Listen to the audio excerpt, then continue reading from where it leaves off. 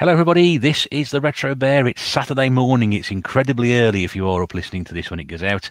If not, then it's probably a much more convenient time of day for you. But it's another episode of Desert Island Games, the interview program which is taking the internet by storm. Those are my own words. And hopefully one day that'll actually be true. This is, if you've not heard Desert Island Games before, the show where I invite a YouTuber on to talk about their gaming history and in the concept of the traditional and aged-old radio program Desert Island Discs. Rather than asking them to bring records, I ask them to bring games. 6 games of their choice, which are their favourites or they will get most use of if they were stuck on a desert island. And also 2 other games on top of that. One game, which is a second chance game. Perhaps they've not had an opportunity to play it properly or didn't get very far with it or wanted to give it a second go.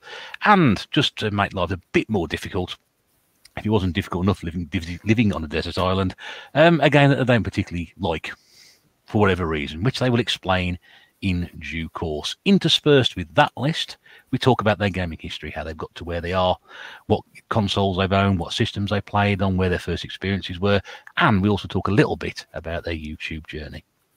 Now, this week, I'm very pleased to say another YouTuber that I've met in person, an absolute smashing lad, lovely company, relatively new to YouTube as well, which is good because we always like to welcome newcomers on board. And as always, I will put a link to his channel in the description below. But here, for his Desert Island Games, I'm very pleased to welcome Daley Retro, a.k.a. Dale, and very warm welcome to you, sir. Hi, Russ. Hello, listeners. Great to be on the show. Absolutely love listening to Desert Island Games, and yeah, can't wait to be a part of this week's episode. Yep, you're very kind, and thank you for reading that out. That was great. No, it's great to have you on because we have met in person a couple of times, and it's been fabulous to meet you. And I love you. I love your channel. Very, very down to earth. And another tuber as well who incorporates he's we always say better half on this program as part of what you do as well, and that regular viewers to your channel will know that Natasha is expecting at the moment. So it's an interesting time, isn't it? We thought we'd better get this recorded quickly before it became too late. Yeah, 6 weeks to go, so we better be quick about it. 6 weeks? Oh my goodness me, the excitement! I told you before. We tried to chat before, and I said you do realise once those 6 weeks have happened and she gives birth, then you're going to be so busy running around after her and the little and tidying things up and all sorts. Yeah.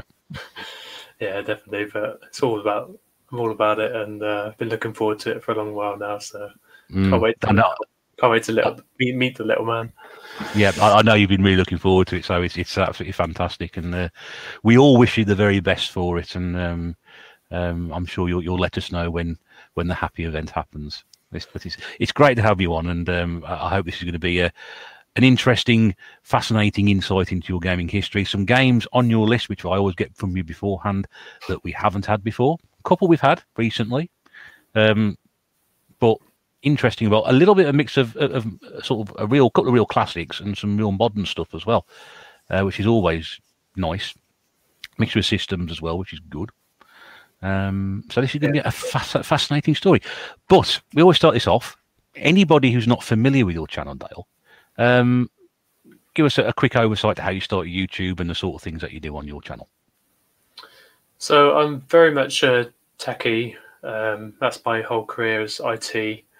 And obviously up until recently, we didn't have our own house to sort of... I think for a games room, for most people, you need to have a dedicated room or at least a dedicated half a room or something. Yeah. And you can't really do that when you're in rental properties. So I've been planning to sort of have a games room and therefore a YouTube channel on top of that for quite a while. But it's only come to fruition from March when we moved into our first home. And yeah, the games room has really evolved in that short space of time. That's only March this year. So I started the YouTube channel in April. It was sort of a very nervous start. I am quite sort of an introverted guy. I can talk, but it sort of drains my mental battery. But I think YouTube is a good way to sort of make yourself more confident in those sorts of situations. And I agree. Yeah. watching back my old videos, even from only April, it already seems like I'm getting more and more confident. Not to sound big-headed or anything, but well, no, I think as time goes on, we all improve. I like to watch my old videos just for curiosity, and I like to think that I've improved. I know I have improved. And everybody says the same thing. You watch your early stuff; it's terrible, but you've got to start. If it's not what you do as part of your everyday life, talking to a camera or somebody, it's a bit tricky.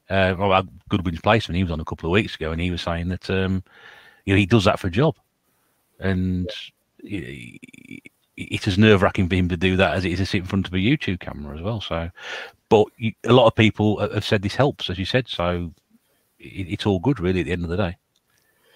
Yeah, and having the games room especially was also like a sort of mini dream of mine. I've always wanted a place to sort of display everything. It was kind of sad when I had it all in boxes and never played with.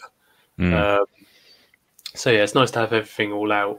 And as I said, because I work in IT, I try and make the experience of the games room as seamless as possible, and been trying to sort of incorporate that into my YouTube videos. So I find a lot of the positive feedback I get on my channel is mostly about my games room setup. So there's a couple of videos, for example, where I'm talking about how I've got all of my consoles hooked into one HDMI port. Yeah. So I never have to unplug cables or anything, because it's all seamless. I've got a 2x8-way sort of power block at the bottom of my games Kallax unit, and so that it saves the capacitors in them, I only turn them on when I'm about to play them. So literally all I have to do to play a console is turn on my TV, turn on the power for it, and you're away, sort of thing. You're right, yeah.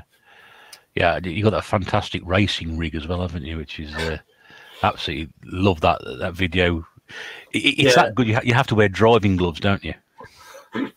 Yeah, so that was quite a recent upgrade. It was, I had a cheapie. Well, I say cheap. You can start sort of sim racing on a Logitech wheel for about £400. So I think the actual Logitech wheel, the G29 for the PlayStation version, it's called, is about £200 with the pedals.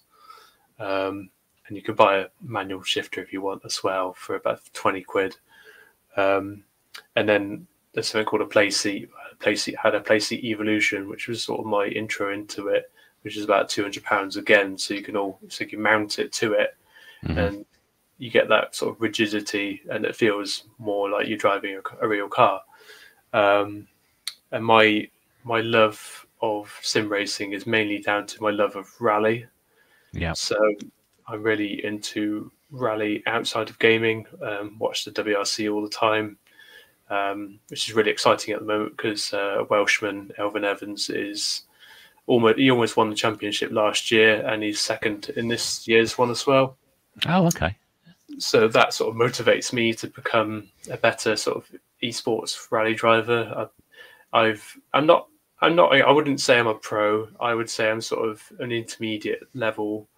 I've won local motor club esports rally championships before, and that's just sort of in the area of Gloucestershire, Worcestershire, and Bristol sort of areas. Wow, that's fantastic. But that was only sort of out of about 30 people, and I would only sort of consider one of them like on my level, where he's got a similar sort of setup to what I've upgraded to now, which is a full Fanatec rig. And instead of the £400 total of the last rig, this is about 10 times as much. Wow. So we're talking thousands in here. Yeah. Wow. I waited till after we'd bought the house, so it was sort of like, how much money have I got left over? Yeah. That's a big layout for something like that, but I can see why. If you are racing at that level, you're going to need something like that. Yeah, I was on the cusp of like winning these local championships on the cheap gear, and the guy who kept winning, I was always talking to him about it. I was like, how much of an upgrade is this better hardware? And he was like, it's night and day, mate. You've got to go for it if you've got the money, and it's not going to bankrupt you. Just do it because it will last longer. It'll keep its value. So these bits of Fanatec kit, they, if anything, they appreciate in value because they usually sell out. So my main bit of kit is Fanatec DD1. It's called, which stands for direct drive. Right. So instead of like a clicky motor inside in the Logitech, which you can sort of feel the notches as you turn the wheel, you've got something called an outrunner motor.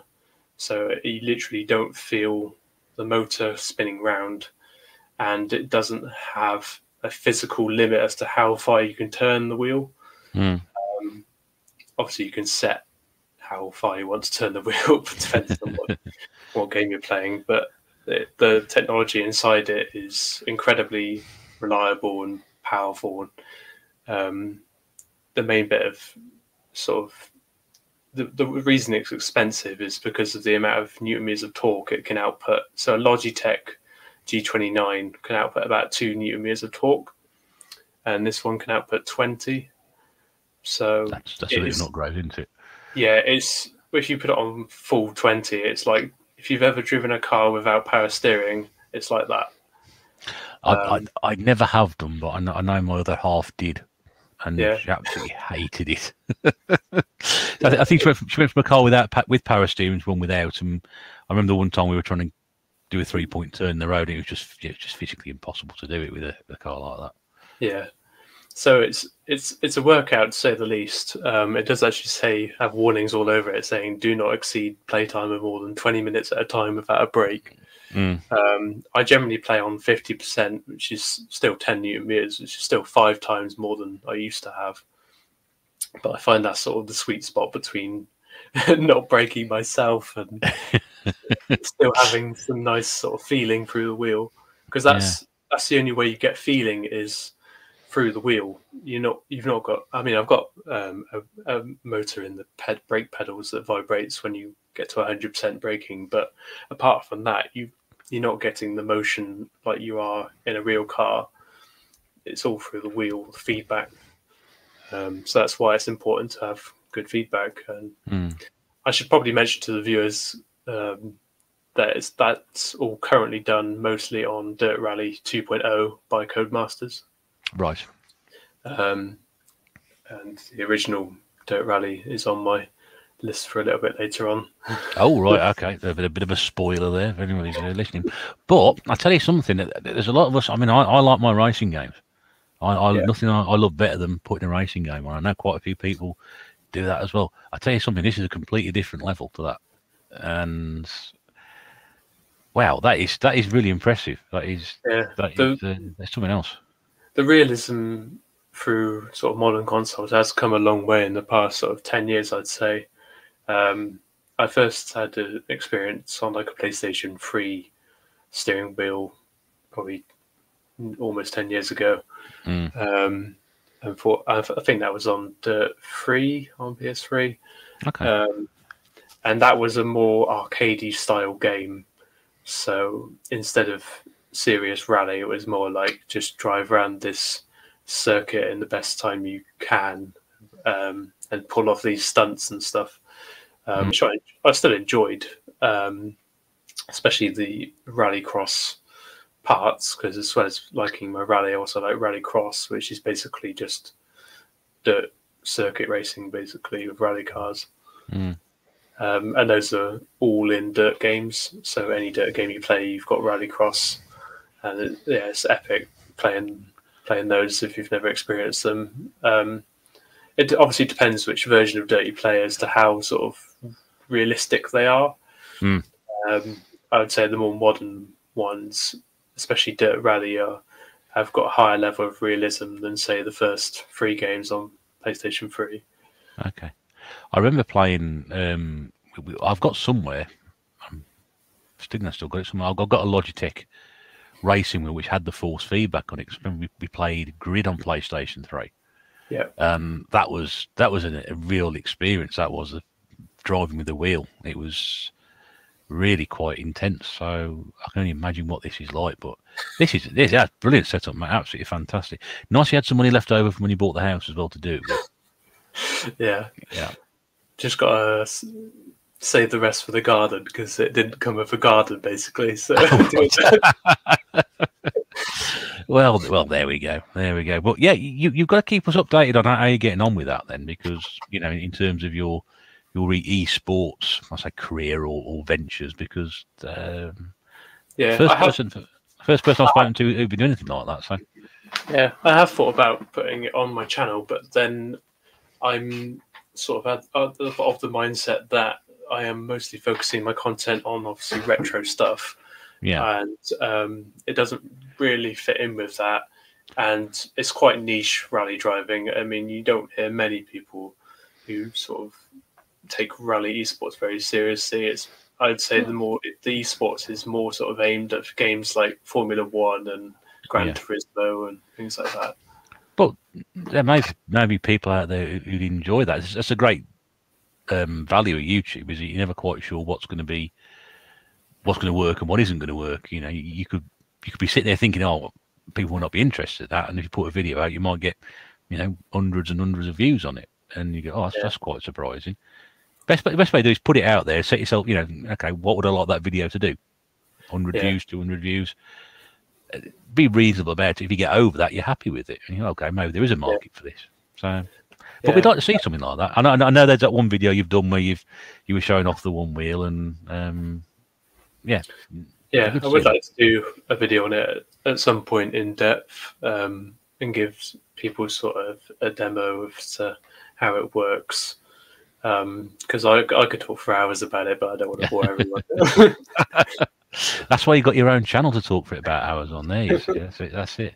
But yeah, I always put a link to the channel below. What I'm going to do, probably, I'm going to put a link to that video. I think that was you did, because I think that will give people an example of what we're talking about if they're not quite sure or they want to see it in action for themselves. So I usually put the latest video on there, but I think in this case, because you've talked so passionately and in depth about it, that people will be interested to see what it is and say, oh, I wonder what that's all about. Well, that video will be, we'll put that one in there below for you so people can have a look at that for you. All right? Yeah, that'd be great. Yeah, no problem at all. So yeah, that will all be sorted out at the end. Now we get on with the meat of the show this week. Yeah, which is talking about you and games and all sorts of things and how we got there and whatever. We had obviously always have a quick chat beforehand. So first of all, I know what I'm talking about, and secondly, you know what we're going to do, so I don't put any surprises on you. Your gaming history, your journey started off quite interestingly from what you told me beforehand, and again, completely different to anybody I've had on before. So fill us in as to how you picked up this interest in this wonderful hobby that we have. Yeah, so I was born in '93, which obviously is so it makes me a bit younger than a lot of your. I was 18 in 1993. You young person, you. Yeah, I might be the youngest person you've ever had on Desert Island Games, but you maybe, yeah, you probably will be actually. Most of us, most people in their 30s. There's a few of us over 40, and you know, a few of us over 50 as well. So, but yeah, definitely the youngest one we've had on. But yeah, so my dad was a techie as well. He moved out to Cyprus for work with my mum in 91 or 92, I think. Mm. He sort of did satellite engineering. And while he was out there, he sort of discovered it was a good time to have a baby because his work would like basically pay everything. But Cyprus, where he moved to, it was an area called Ias Nicolaius, is they're sort of 10 years behind the rest of the world, I would say. So whilst everyone was sort of enjoying the PlayStation in the late 90s, I was still in Cyprus, obviously, and you'd go to a pub and there would still be arcade machines. And so I have fond memories of especially Gallagher on a cocktail table, which is the first game on my list. But also the stand-up Pac-Man cabs. Yep. I think that was just in a random restaurant out there, and my parents would sort of give me 20p and say, "Go play for a bit," sort of thing. But the first game on my list to start my list off is Gallagher on the cocktail table. Yeah. So my parents' favorite bar, I didn't know this at the time, but apparently Cyprus in the 90s there was no drink driving laws. So I hasten to think how many times they took me out to the pub and let me play on this Gallagher cocktail table and then drove home drunk, but whatever. Could have ended up completely differently, yeah. It was basically on an RAF base, so there wasn't much traffic anyway. So but anyway, Gallagher on the cocktail table was my first sort of gaming memory. It's not a game I fell in love with straight away, because it is a hard game, especially for a child. And yeah, I just have vivid memories of this Gallagher cocktail table being in the middle of a bar, and obviously with it being sort of late 90s, people had their beers on top, and they would have all these beer marks all over them. But I think it was also like a multi-cab version that had I think it was Asteroids as well, but Gallagher was the more fun title because it had the 2-player controls. So you had one person sitting at one side of the table playing as one player, and the other side of the table was the second player. So I'd sort of play against my school friends or my parents' friends who were at the bar as well, and really enjoyed that. And so that is my first gaming memory. Obviously, I have vivid memories as well of Pac-Man, but I can just remember enjoying Gallagher a lot more, just because I think obviously the skill level of Pac-Man is, I would say, a bit higher than Gallagher. So for a child, a 20p in Gallagher would last me, I don't know, 10 minutes, whereas in Pac-Man it might only last you a minute or two. 10 minutes, blimey, that's going something. That is at that age. I think I could get through 10 minutes now. Like when I was younger, reactions were better. I mean, what was it? What was the immediate attraction to sort of the arcade? Because when you see these things the first time, for a lot of people, it's a light bulb moment, or you sort of think, "Wow, I like this. I want to play more of this." What was it for you? Was there a particular attachment to it, or? I think it was more the fact that it was the first sort of gaming experience I had, and having that physical joystick to actually move around the screen and the actual big fire buttons to press was sort of an oddly satisfying experience. Especially at that age, yes. Yeah. But you worked out there was a concept to it fairly quickly. It's not just a case of bashing, and you had a vague idea of what you're meant to be doing. Yeah, I think I've always had a sort of love for computers, but not just computers, but how things work, basically. I mean, when I was a child, I used to just love taking things apart and usually breaking them before I put them back together. But that love of computers that sort of followed me for the rest of my years, to be honest. Did you, was your interest in the arcade prolonged after that? Was it just this period started you off, and then you were into other things, or were you always interested in arcades after that? 'Cause, I mean, around that time, 2000 was probably the last hurrah for arcades as such. Before it was. that moved on and that era finished. Yeah, so I kind of got like the biggest era jump ever when we moved back to the UK in 2000. So having gone from something that was designed to be around in the mid 80s or late 80s maybe, to suddenly seeing PlayStation 1s everywhere and going around school friends' house and they've got a PlayStation 1, that was a massive jump. Yeah, I can imagine.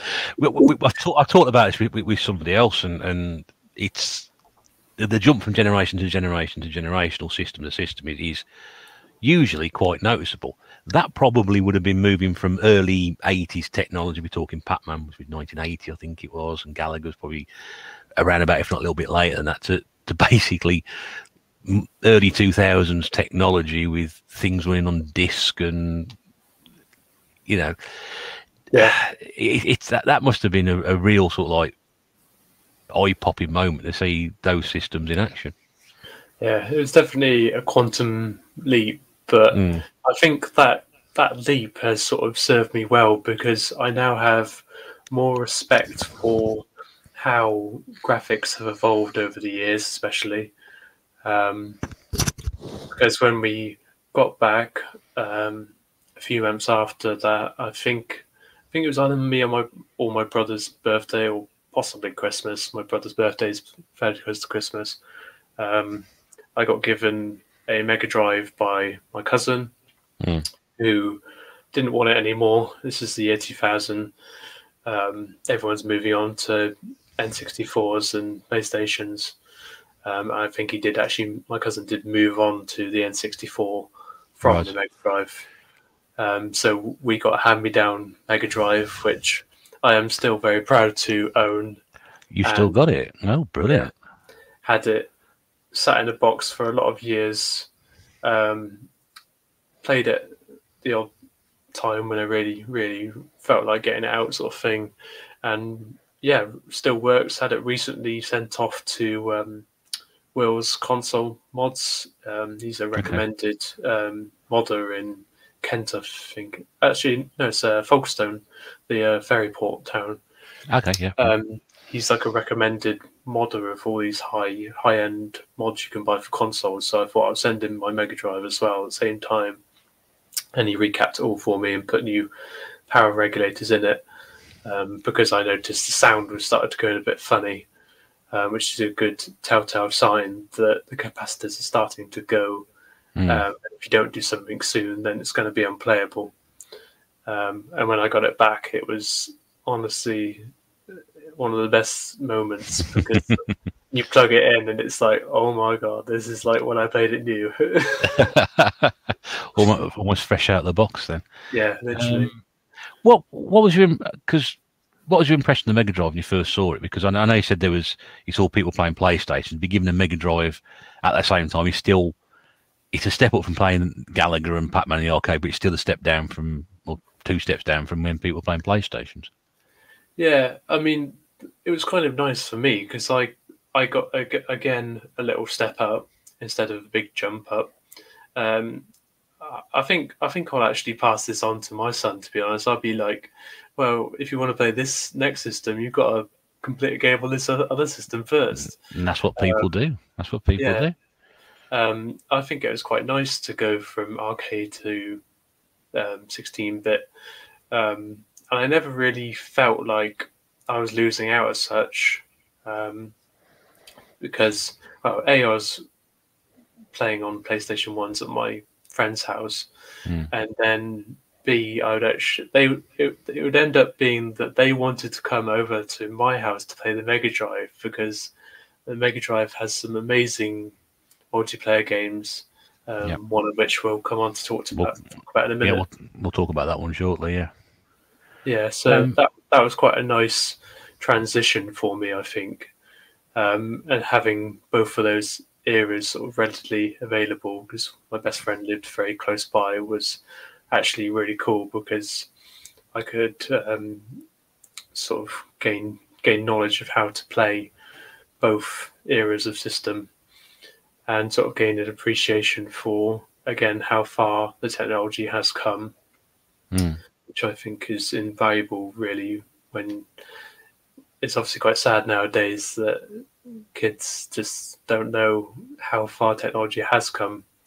They might have started on, say, PlayStation 4 recently, and then they just think that's the norm. But from a computing point of view, with I can't remember whose theory it is, but the theory of CPUs being able to sort of double their capacity every couple of years, that theory incorporated into games consoles, you sort of really get a feeling of how this technology is evolving, and I think that's really spurred my passion for retro gaming over the years. Yeah. What about games sort of system before that? Did you play? Did you have much exposure or experience with the 8-bit micros at the time, or that come late, or have you never got into that area? So it's only been a recent thing, really. So when I got the analog Mega SG, which is basically a modern remake of the Mega Drive that outputs to HDMI and upscales it, it comes with a Master System adapter. And this is only in the last 2 or 3 years I discovered that obviously Master System has a lot of arcadey style titles that the Mega Drive doesn't.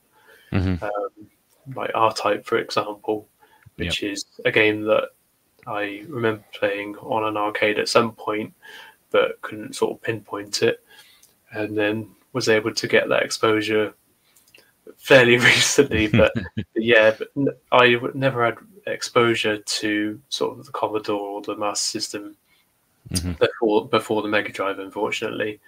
My dad was also quite passionate. He was also a techie as well as myself. He had a Commodore 64. So he talked to me about that, and I think he had a ZX Spectrum as well, which he still has in the loft somewhere. We just haven't found it yet, which is unfortunate. Oh no, dig that out if you can find it. Yeah. But his favorite game from his childhood that I actually enjoy playing now is a game called Digger by Windmill Software. I did actually put a video out a few months back on that. That game was released in 1983, I think, on the IBM PC, and it's actually got a highly graphical game for its era. It's sort of like a Pac-Man clone, but he had a lot of nostalgia for that game, and sort of passed on his love for that game to me. And I've now got it on, obviously you just can't see this, but I've got a tabletop arcade just with a Raspberry Pi in that's got emulators on, and can run MS-DOS version of Digger. Of course, that was in the video as well, wasn't it? So so really pleased that I can sort of go back and experience these games that my dad talked about from his childhood. When we can, we do actually try and go to sort of play expos and things like that together, because even though he's not as big a gamer as me, he does have still that nostalgia for things like the ZX Spectrum and the IBM PC. And myself and my brother found it absolutely hilarious when we went to New York. We went to I think there's a computing museum somewhere in New York. It might just be part of. Oh no, that's what it was. Sorry, it was in the Washington Museum, whatever it's called. Smithsonian. Smithsonian. Yeah. So he saw all these PCs that he used to work on in the 80s in the museum, and we were just laughing.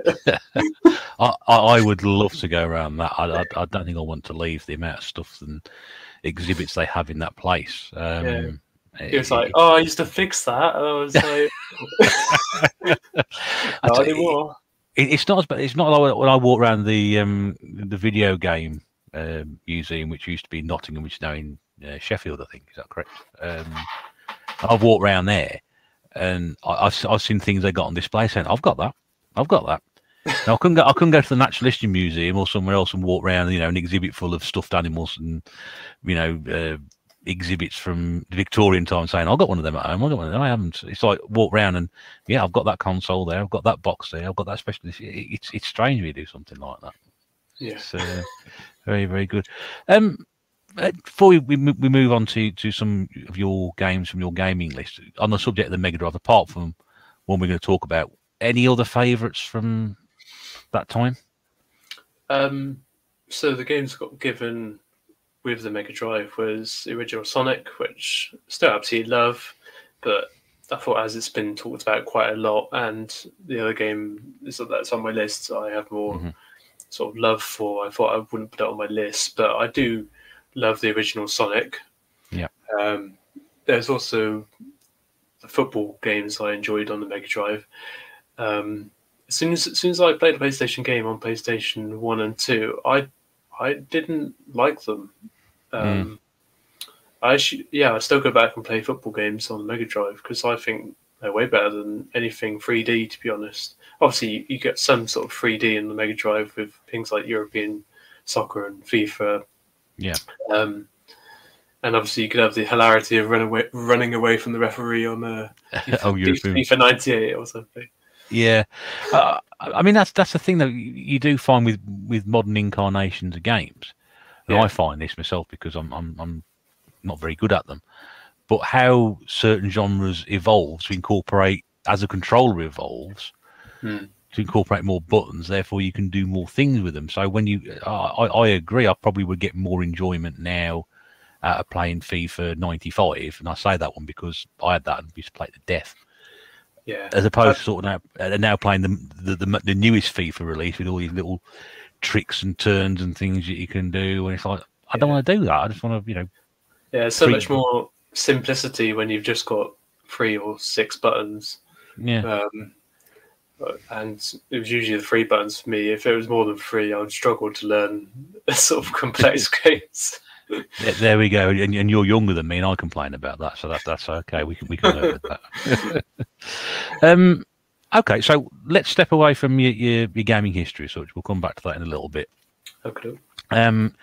Let's talk through your desert island games as such. You've spoken about Galaga. Yep. Is there anything else you want to add to that one? I mean, is it a game you play now? Is it a game you dip into now and then, or? Yeah, so I still have a lot of nostalgia for it. That was sort of rejuvenated by Arcade Club in Bury, which we went to a few years ago with Natasha, who was just a girlfriend at the time. But yeah, we both really enjoyed Arcade Club in Bury. I think there's now one in Leeds as well. That's right. Yeah. And they had the exact same Galaga cocktail table in there, so we played against each other, and immediately my love came back for it. And I was like, as much as cocktail tables, I feel like they're not as loved, obviously, as stand-up cabs. As much as they're not as sort of playable compared to a stand-up cab, I absolutely love them. That fact that you can sit down, put your beer on it, have a 2-player game with someone who's across from the table from you. So much so that I then went and made myself a cocktail table, which was just an IKEA coffee table that was like £11, and modified it and put all these 2-player controls in it and an LCD monitor and a Raspberry Pi. And you made one yourself? Yeah. Is there no end to your talent, Dale? This is you've got this giant, you've got this racing rig, and now you're making arcade arcade machines out of like bits and pieces you can find from IKEA. This is brilliant. Admittedly, it's not. The controls aren't either side of the table. They're just like together, like they would be on a 2-player stand-up cabinet. But that is mainly due to the size of the table. It's literally just a square that's like, I don't know, maybe I think it's about 55 centimeters by 55 centimeters, so it's not massive. And because of that, I had to sort of condense it all. But the hardest bit of that project, actually, all the tech stuff I found easy, but the hardest bit of that project was getting the instead of glass on the top, which you used to have on the originals, obviously, and that's very expensive to get custom cut or made. I just got some very high quality perspex from a company I found online, and they sort of, I was like, I can cut the buttons, I can cut the holes for the buttons myself with my drill, but I just need a piece of perspex that's exactly the same width and height as the IKEA table. And that proved to be quite tricky because the first bit they sent me was like 1 centimeter out, and I was like, it looks crap. Oh man, but that is brilliant. That really is. The thing is, when I played arcades, as you said, I grew up. Most people have grown up with the sort of the stand-up ones, or the hydraulic ones, or the sit-down ones, and I don't think I've ever actually played on a tabletop one before. The cocktail cabinet, as you referred to, I think I ever played on one. Yeah, they're certainly they're not loved as tabletops. I would eventually like to own an original Gallagher cocktail table, but if you've ever looked at how much they are, you'll know why I haven't got one. I haven't, but I'm talking to a man who spent 4,000, whatever it was on that.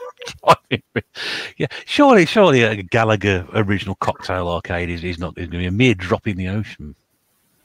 Oh, maybe not. I don't know. I think you can get one for about $2,000, but it's the whole reliability side of things that very true. That $4,000 thing is going to last 10+ years, no problem, and it's got warranties and such. But if you buy an old cabinet or an old cocktail table, in this case, you're going to have to maintain it. There's no warranty. If it breaks, you're going to have to fix it yourself. And as much as I am a techie, I wouldn't say I'm an electronics expert.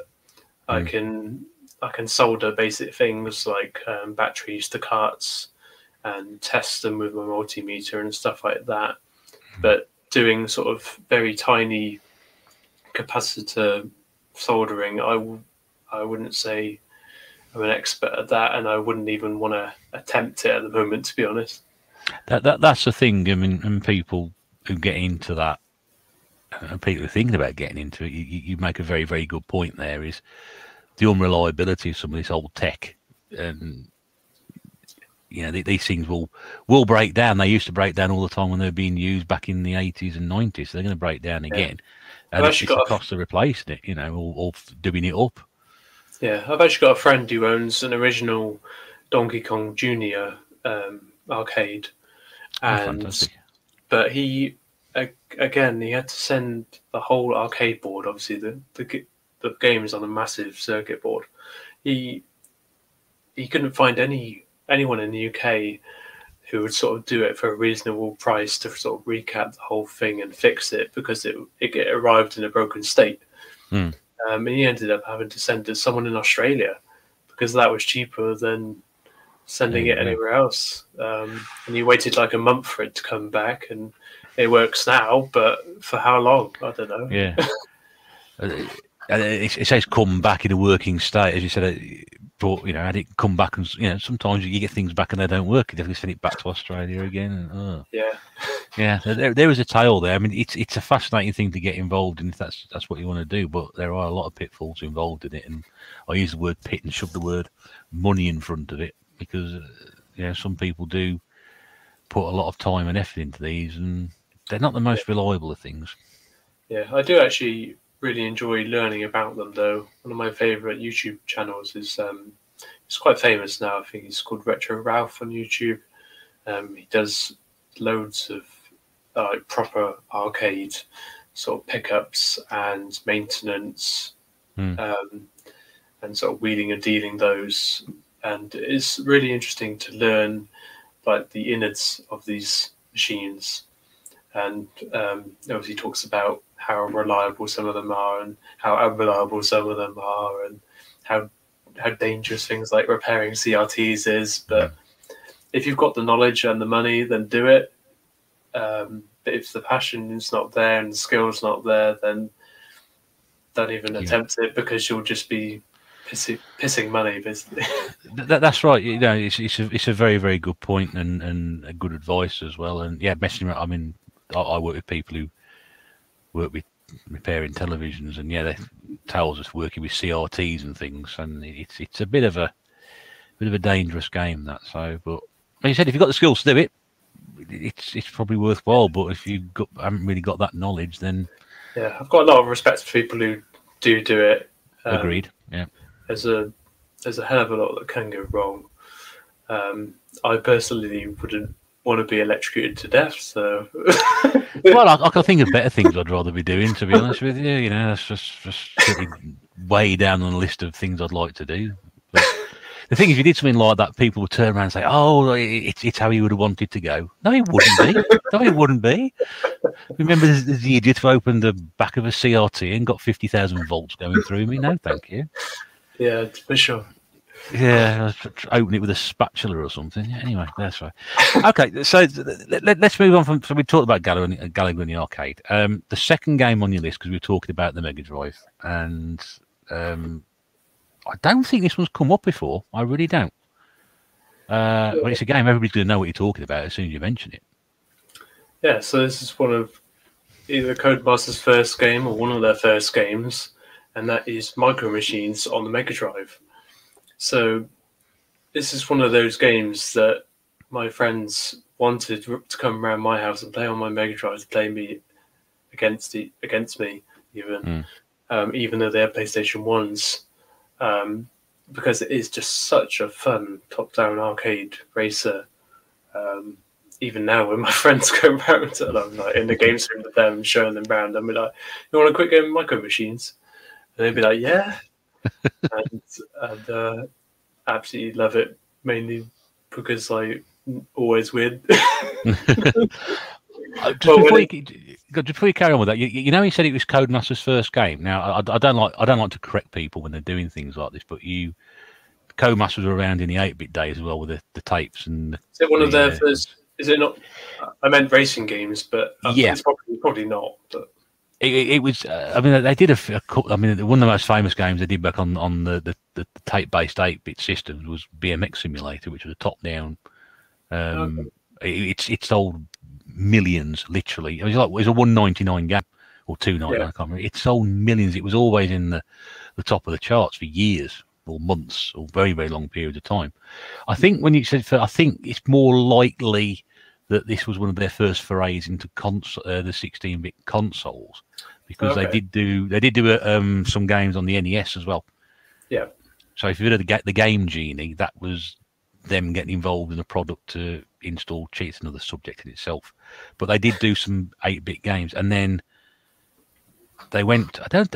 Somebody might have to correct me on this one. I can't remember whether they did games on the Super Nintendo or not, but I know certainly on the Mega Drive, they were behind Brian Lara's Cricket. That was one, and Micro Machines. So that's probably where that's come from. Didn't mean to correct you there, mate. Sorry, I just want to make sure that we're not. That's all good. I like to learn all the facts. Obviously, I totally missed the 8-bit era, so I'm still learning about it now. To be honest, I've come across games that I've never seen before on 8-bit consoles. Codemasters were massive. They specialise in the budget games, $1.99, $2.99, and they always put this self-promotion on the back of each game.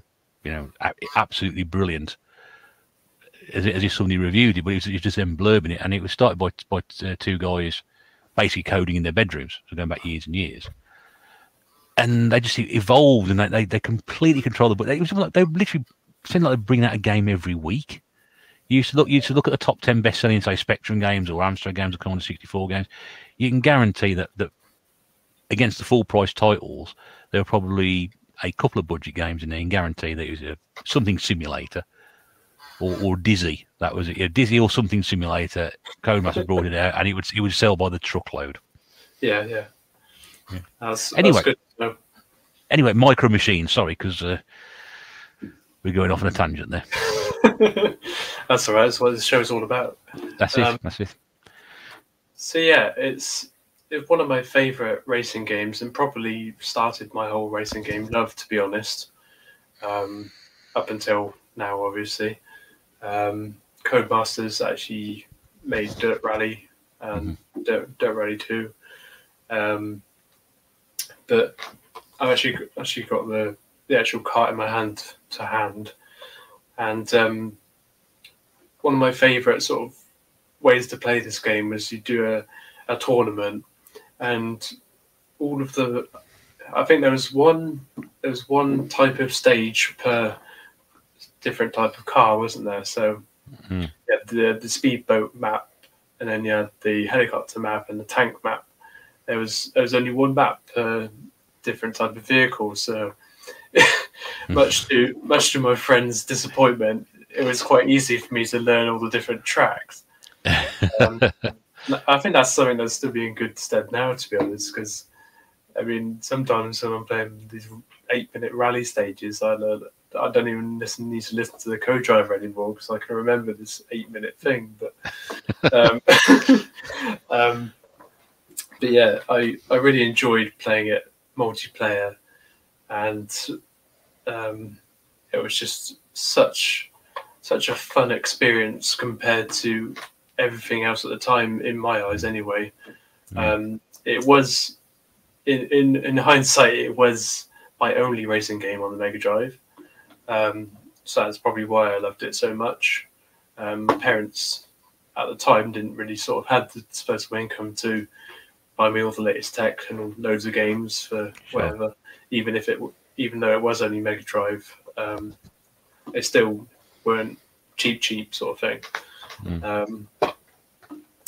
And yeah, just I can't believe I've still got the original copy. Sorry, I just knocked my microphone there. You have done, yes, yeah. Give it a second; it'll come back. Go on, I think you're back. You're back now, yeah. Getting too enthusiastic with the box, but yeah,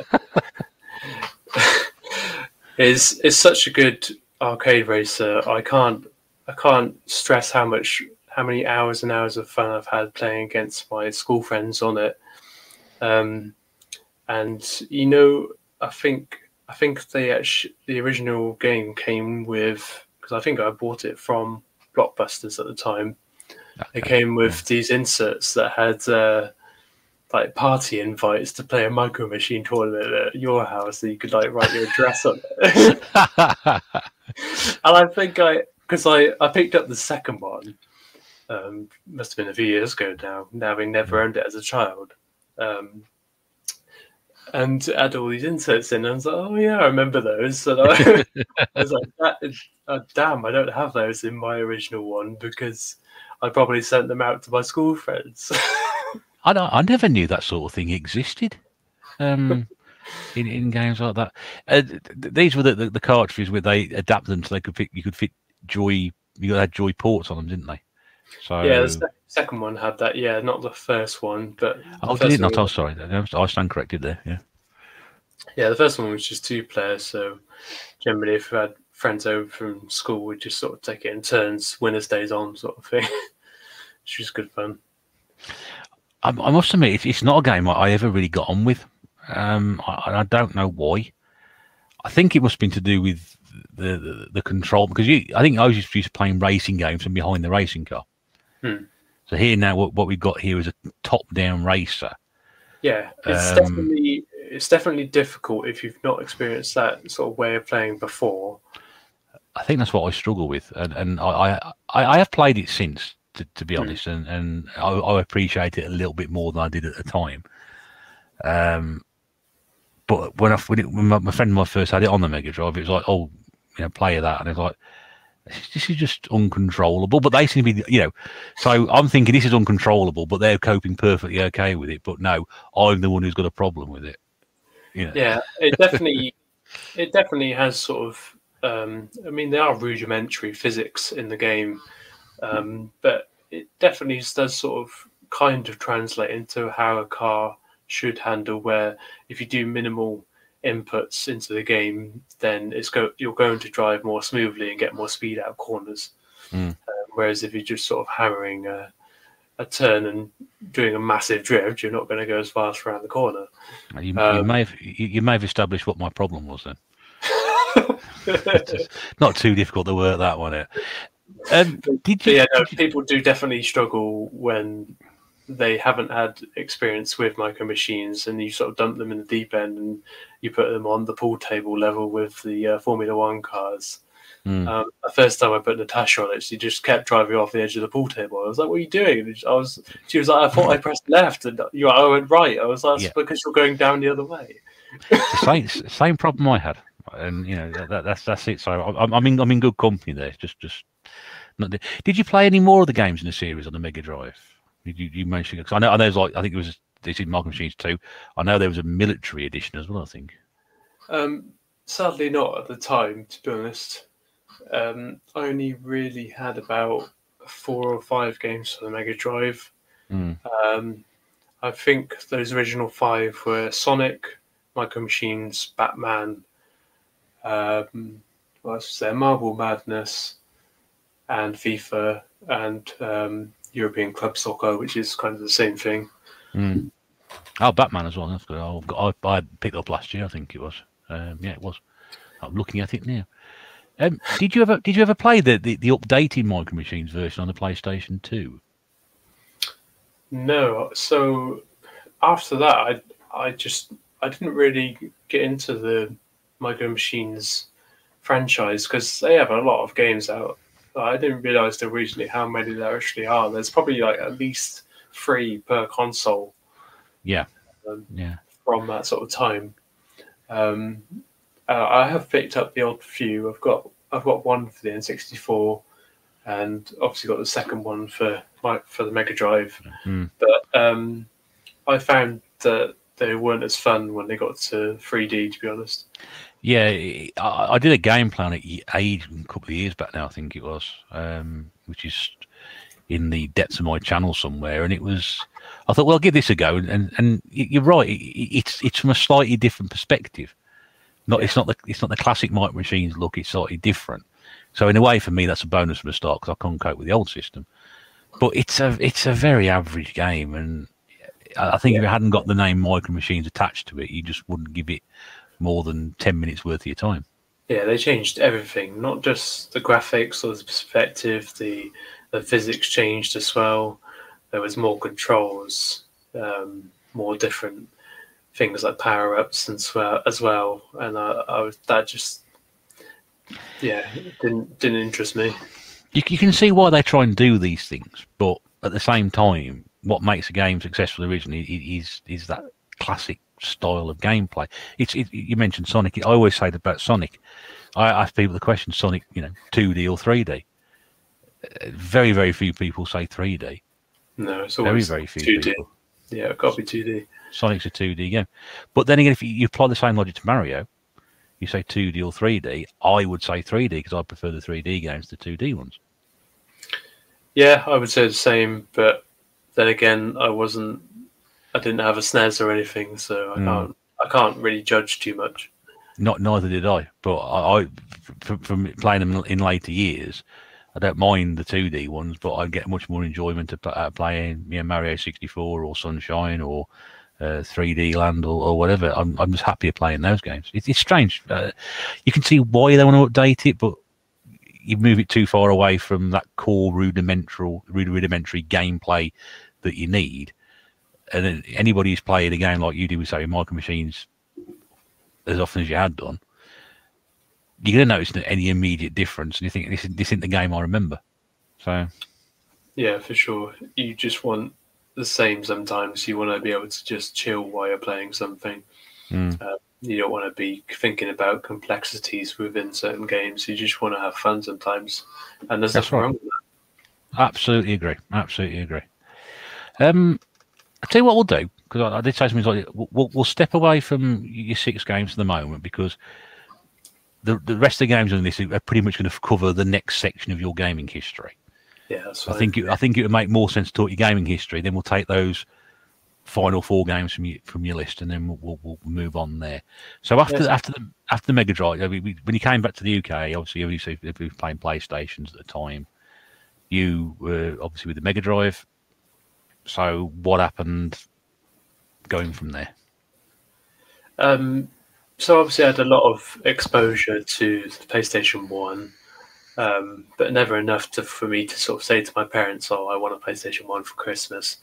Um, I sort of went with the idea that just be happy with what you've got, and then must have been, what year did PlayStation 2 come out in Europe? It was 2005, maybe. It was earlier than that, I think. 2003, maybe. I think you're probably looking at, maybe it might have been even 99, 2000, maybe 2001. Yeah, but well, it's not anyway. It's not a gaming history program, this one. So we'll just say early 2000s. Yeah, it wasn't until at least 2003 that I actually got a PlayStation 2. That's for sure. Mm. And yeah, that was sort of an amazing sort of time in my gaming career, because I didn't expect my parents to even be able to afford one. When they came back from Cyprus, they were obviously a bit more strapped for cash. I think they just bought their first house back in the UK. So kind of a similar time that I'm experiencing at the moment. But yeah, they bought me and my brother a PlayStation 2 around 2003, and absolutely fell in love with it. Again, it was another quantum leap, because obviously the console I owned was the Mega Drive, and then I went from a Mega Drive to a PlayStation 2, and that was a massive leap. Me and my brother absolutely loved. I think we got the bundle with Ratchet and Clank, which was Ratchet and Clank 2, I think. And yeah, we just played the hell out of it. And yeah, I still to this day can't sort of fathom how much of a jump I've actually had sometimes with these console generations. You have jumped around. It's certainly a gaming history which is a lot different to what I've discussed with other guests on the program. Yeah. So when I've been listening to previous people, they're obviously a little bit older than me, but they're obviously sort of talking about gen to gen. And for me, starting off, it has kind of been like I'm jumping 2, maybe 3 gens at a time until the early 2000s. And yeah, really enjoyed PlayStation 2. It was obviously a machine that my parents, they obviously bought it as well because it's a DVD player. Physical media is starting to come about. So it was multi-purpose, and that was good for us all, really. Well, that was, again, you had your bonus. I mean, both the Xbox and the PlayStation 2 were able to do that. Yeah. But you know, it was, like any console, it's always a big outlay of money. But there's always something, certainly from that era onwards. You think, and we will talk a bit more about PlayStation 3 and 4 afterwards with Blu-ray and the Xbox 360, of having that extra bit of tech attached to it, which makes it, it's a lot of money to fork out, but actually you're not just getting a PlayStation 2, you're getting a DVD player. And around this time, which you would have probably had your PlayStation 2, I, maybe 2 years previously, had paid about 190 quid for a DVD player on its own. So if you're, I think the PlayStation, was it $3.99? Probably something like that. I don't know. It would have been close to like a couple of 300 quid. You're getting a £150 piece of tech to go in there with it at the same time. It makes sense, doesn't it? Yeah, it definitely does. Yeah, makes sense. That love of the PlayStation has really followed me through the years. I've still got my childhood PlayStation 2, and that is the one. It's actually, as you can see on my channel, the one that I speak in front of a lot of the time. And I love the fact that it still works, and I've not had to modify it in any way. Not even had it recapped yet, because I think it's still going strong. I've noticed no difference in how it plays. The only thing I've changed to make it sort of HDMI compatible is this adapter, which you can get for other consoles as well. It's made by a company called Retro in America. It's called Rad 2X. So the 2X means it's 2 times upscaler.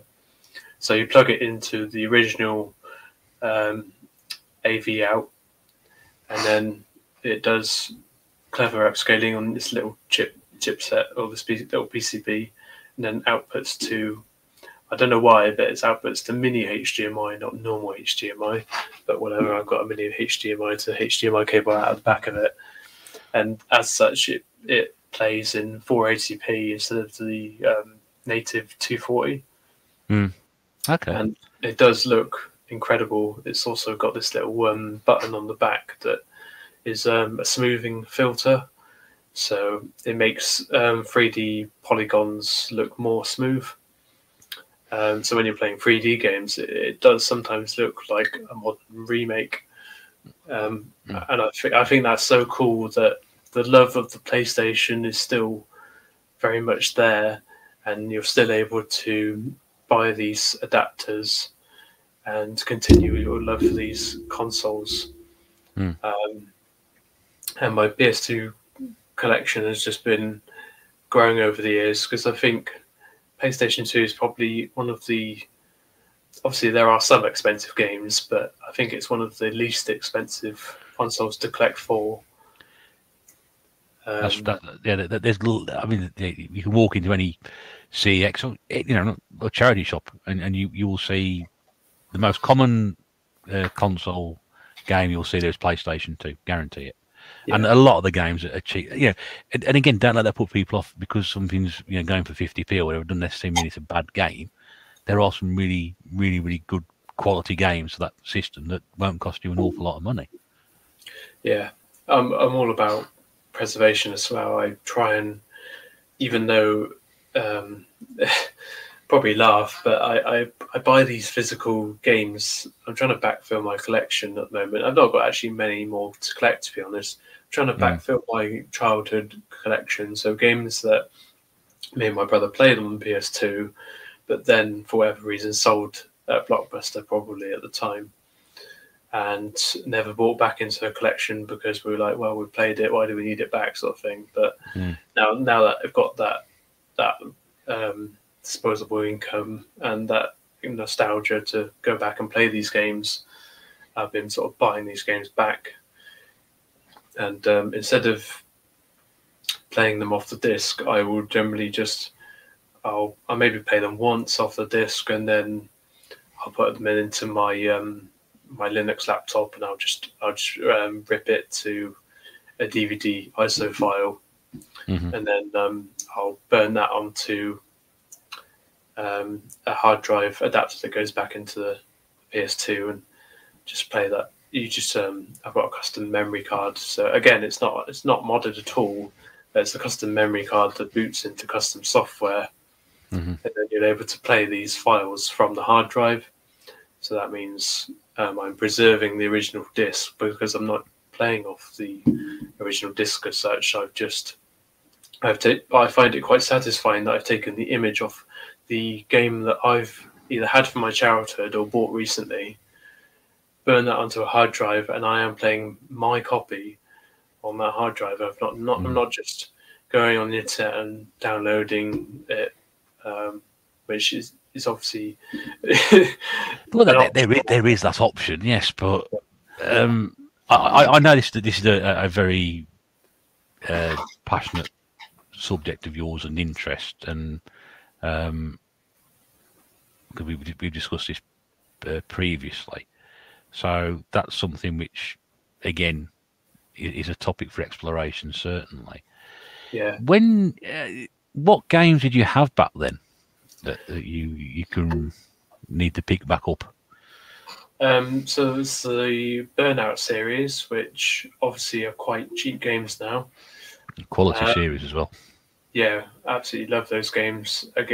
Obviously, because they were multiplayer, they were good because me and my brother could play them at the same time. There's a common theme around the PlayStation 2 with that. I mean, we had obviously had Ratchet and Clank. I don't think Ratchet and Clank was actually multiplayer until maybe the fourth one, which was Gladiator, I think. Let's see if I've got that one. I've got one, I've got one 3, I think. Yeah.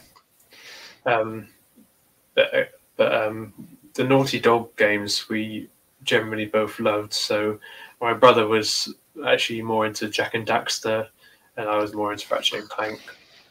And we both played the hell out of those. I think we only had Jak and Daxter 1 and 2, but probably had literally every Ratchet and Clank game just because we both loved them rather than just one of us. Because I did like Jak and Daxter, but not as much as Ratchet and Clank. But my brother enjoyed Ratchet and Clank as well. So we generally find at birthdays and Christmas we got Ratchet and Clank games because it was one every couple of years or so. Yeah. I prefer Ratchet and Clank. I don't know why. You just do. You just do. Yeah, I've recently, I think it was on PS Plus a while back, the HD remaster of the first game on PS4. Right. Downloaded that, and I was like, I need to go back on the PS2 and play that on the original hardware because that is such a fun game. So you quite enjoy the old platform games then. So yeah, PlayStation 2 was definitely a console that ignited a new love for 3D platformers for me and my brother, as well as the arcade races like Burnout. I was also really into Need for Speed Carbon. I've literally lost count how many times I completed that game. I think I got to the point where I was like, I think I can complete the whole game with the slowest car if I put my mind to it. and sure enough, I did. I think it's like one of the first cars you get is like a 70s Chevrolet Camaro SS or something. And it's absolutely horrendous at cornering, but it's all right at a straight line. But yeah, I managed to complete the whole game. The AI is actually sort of beatable if you sort of block when he tries to overtake at certain points. I love the Need for Speed series, and there's some not too good games in there, but I mean, I just love them. It's my style of racing game to play. That one. I mean, I lost so many hours playing them. They've definitely got a lot of replayability to them. I think I must have completed it at least 5 times when I was a child, and then probably another 2 or 3 times since. And every time it sort of chose a different car, and you don't have to 100% it every time you play through it, do you? You can just, as long as you do some of the main missions and some of the side missions, you can sort of pick through it, and you can sort of vary your story mode that way. And I think I also had Most Wanted, which is an absolutely awesome game because obviously had sort of more the police chase style, and the police in Need for Speed Carbon were a bit crap, to be honest. You could easily lose them if you just like hid in an alleyway, basically. But on Most Wanted, the police were sort of more ruthless, I think. They were more stupid back then. I think they're a bit more clued up now. I mean, Hot Pursuit's one of my favourite games on PlayStation 3. Yeah, that was good as well. Love that. Absolutely love that. I've been tempted to invest in the PlayStation 4 remake, but I don't know, if I'm just paying for tarted up graphics, I don't really want to be going down that route. I love 3. Hot Pursuit was brilliant on PlayStation 3. Really love that. Yeah, I can't say I've touched one since the PlayStation 3, and I think the ones I did have on PlayStation 3, like I think the last one, the most recent one I played was Pro Street, and I think that was towards the end of the PS2 era because it might have come out on PS2 and 3. But yeah, I remember not enjoying that game as much as I enjoyed Carbon. and ended up going back to play Carbon because it was just more fun. I'd play Pro Street on the 360. I Yeah. quite enjoyed that. I don't. It didn't take much to amuse me and get me into something. If it's, I'm not an expert on these things by any stretch of the imagination, so I'm happy throwing myself around corners and doing that. And some you get more out of than others. Some you work with, some work with you better, some don't. And but I thought Pro Street was all right. Yeah, it was an alright game. I still completed it, even though I didn't enjoy it as much. But yeah, there's certainly some games that you have more nostalgia for whatever reason, and because of that, they've got more replayability. And yeah, I really enjoy that effect that I know I can get the same or very similar experience going back to a game. I don't need to play a modern remaster because those graphics are normal to me, which I find a good thing, to be honest. Yeah, that's a very good point, and I would be inclined to agree with you on that. I think it's put me off, upgrading on some games that have had the HD remaster. But then again, some of them I think have improved on the originals. You said you're trying to collect all these games that you had back when you were younger. So you said you getting close to getting those now. Have you got many to collect, or is there anything you're missing in particular? I don't think so. I think there's actually only 2 left. Because I pick up a load when I go to Vintage Game Over, where I've met you once. Because they have a ton of PS2 in there. He's only got a couple in there. They're piled about 5.5 foot high from the floor to the top, and there's loads of them. I could fill my entire game through floor to ceiling with the amount of PS2 in there. I think we all could. But it's good because you can get them really cheap. I think I've literally only got one of the Lord of the Rings games, possibly the Two Towers, which was, I think, one of the one-player versions of Lord of the Rings, because Return of the King was the first sort of multiplayer hack and slash I remember playing, because it had a campaign mode, didn't it, where you could hack and slash your way through the movie sort of thing.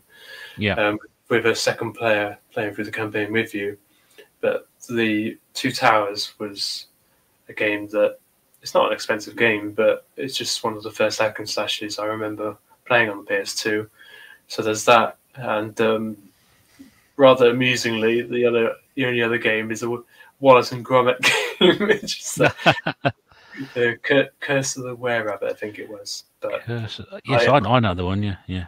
I looked it up the other day, and I could see why my brother sold it, because it was like average reviews for like 5.5 out of 10. It wasn't great. I think, not wishing to rub it in, but I think I got both of those. I know I've definitely got them. But as you said, they're not hard to find. I prefer to save when I'm trying to complete a collection. I prefer to save those easy ones for the end, so it feels like the end is easily in sight, sort of thing. Yeah, I think believe me, I think there's a lot of people, myself included, sitting there thinking, you know what, if I'd done that, it'd have been a lot more easier. Because I find that now when I'm trying to buy certain games for certain systems, that I could walk into somewhere and be greeted with a wall or a shelf load and go, oh, great. And then go through every single one, got. I've been back at school with football stickers. And it's if I'd gone the other way around, okay, I'll start with the really hard ones that you don't see anywhere, and then just leave me the easy ones to finish with. That's great, because the easy ones to finish with, you can buy them in bulk. They don't take an awful lot of your time to do it. I think I've done. You can find them at most retro shops, so yeah. Yeah, and I'll be glad to get rid of them, most of them. Yeah, that's why Vintage Game will do such a good deal. You turn up there and just take a pile out of them. Yeah, last time I was in there, he gave me 4 for a tenner, so I think that's pretty reasonable. I'm doing good. I was in there the other night after work, so I'm not going to spoil my future pickups video on that one. But first time I've been in for a few weeks, actually. Because they're literally just down the road from me. But we met up there in August, was it? July. Yeah, July or August. Yeah. Yeah, so it wasn't that long ago. Is that didn't actually realise till recently that it is actually equidistant to what I would consider my local retro shop, which is Retro Games HQ in Swindon. Because even though that's closer mileage wise, it's actually the same because it's just all motorway for me from Cheltenham to Halezone or wherever it is. That's right, yeah. Whereas Swindon, it's a bit out of the way. You're sort of, after you get off the dual carriageway, you drive in 20 minutes sort of thing, whereas getting off the motorway for vintage gaming, it's right there. So.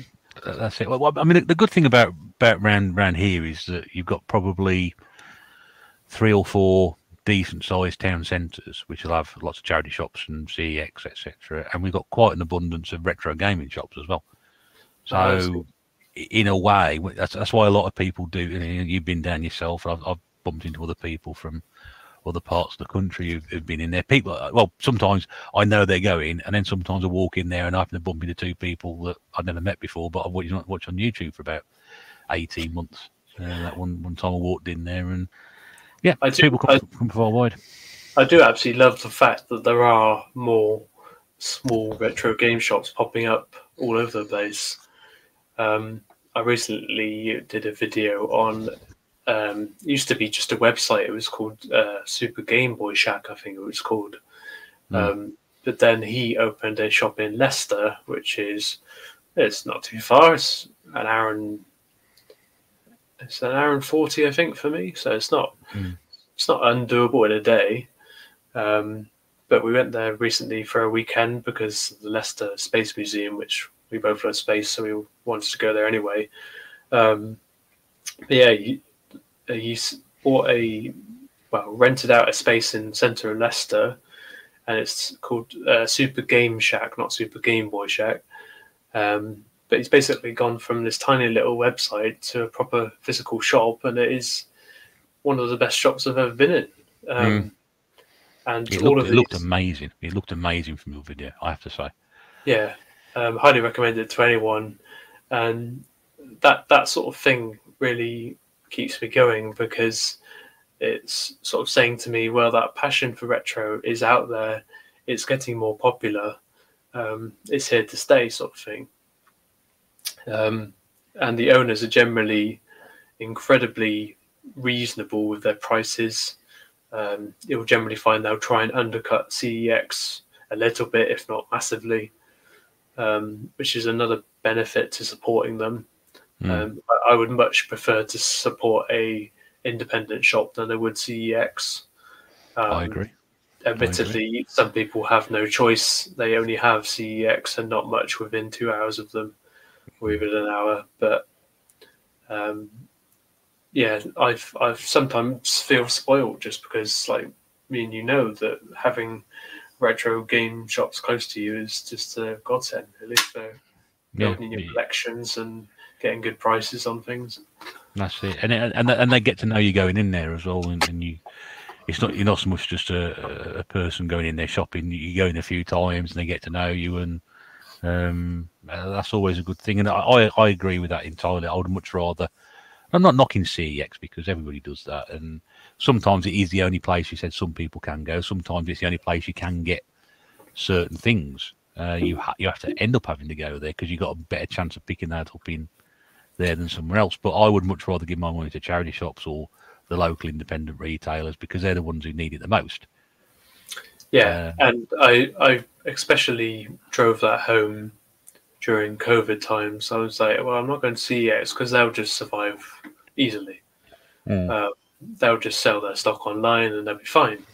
But these small retro shops, they generally don't have websites to sell their stock on.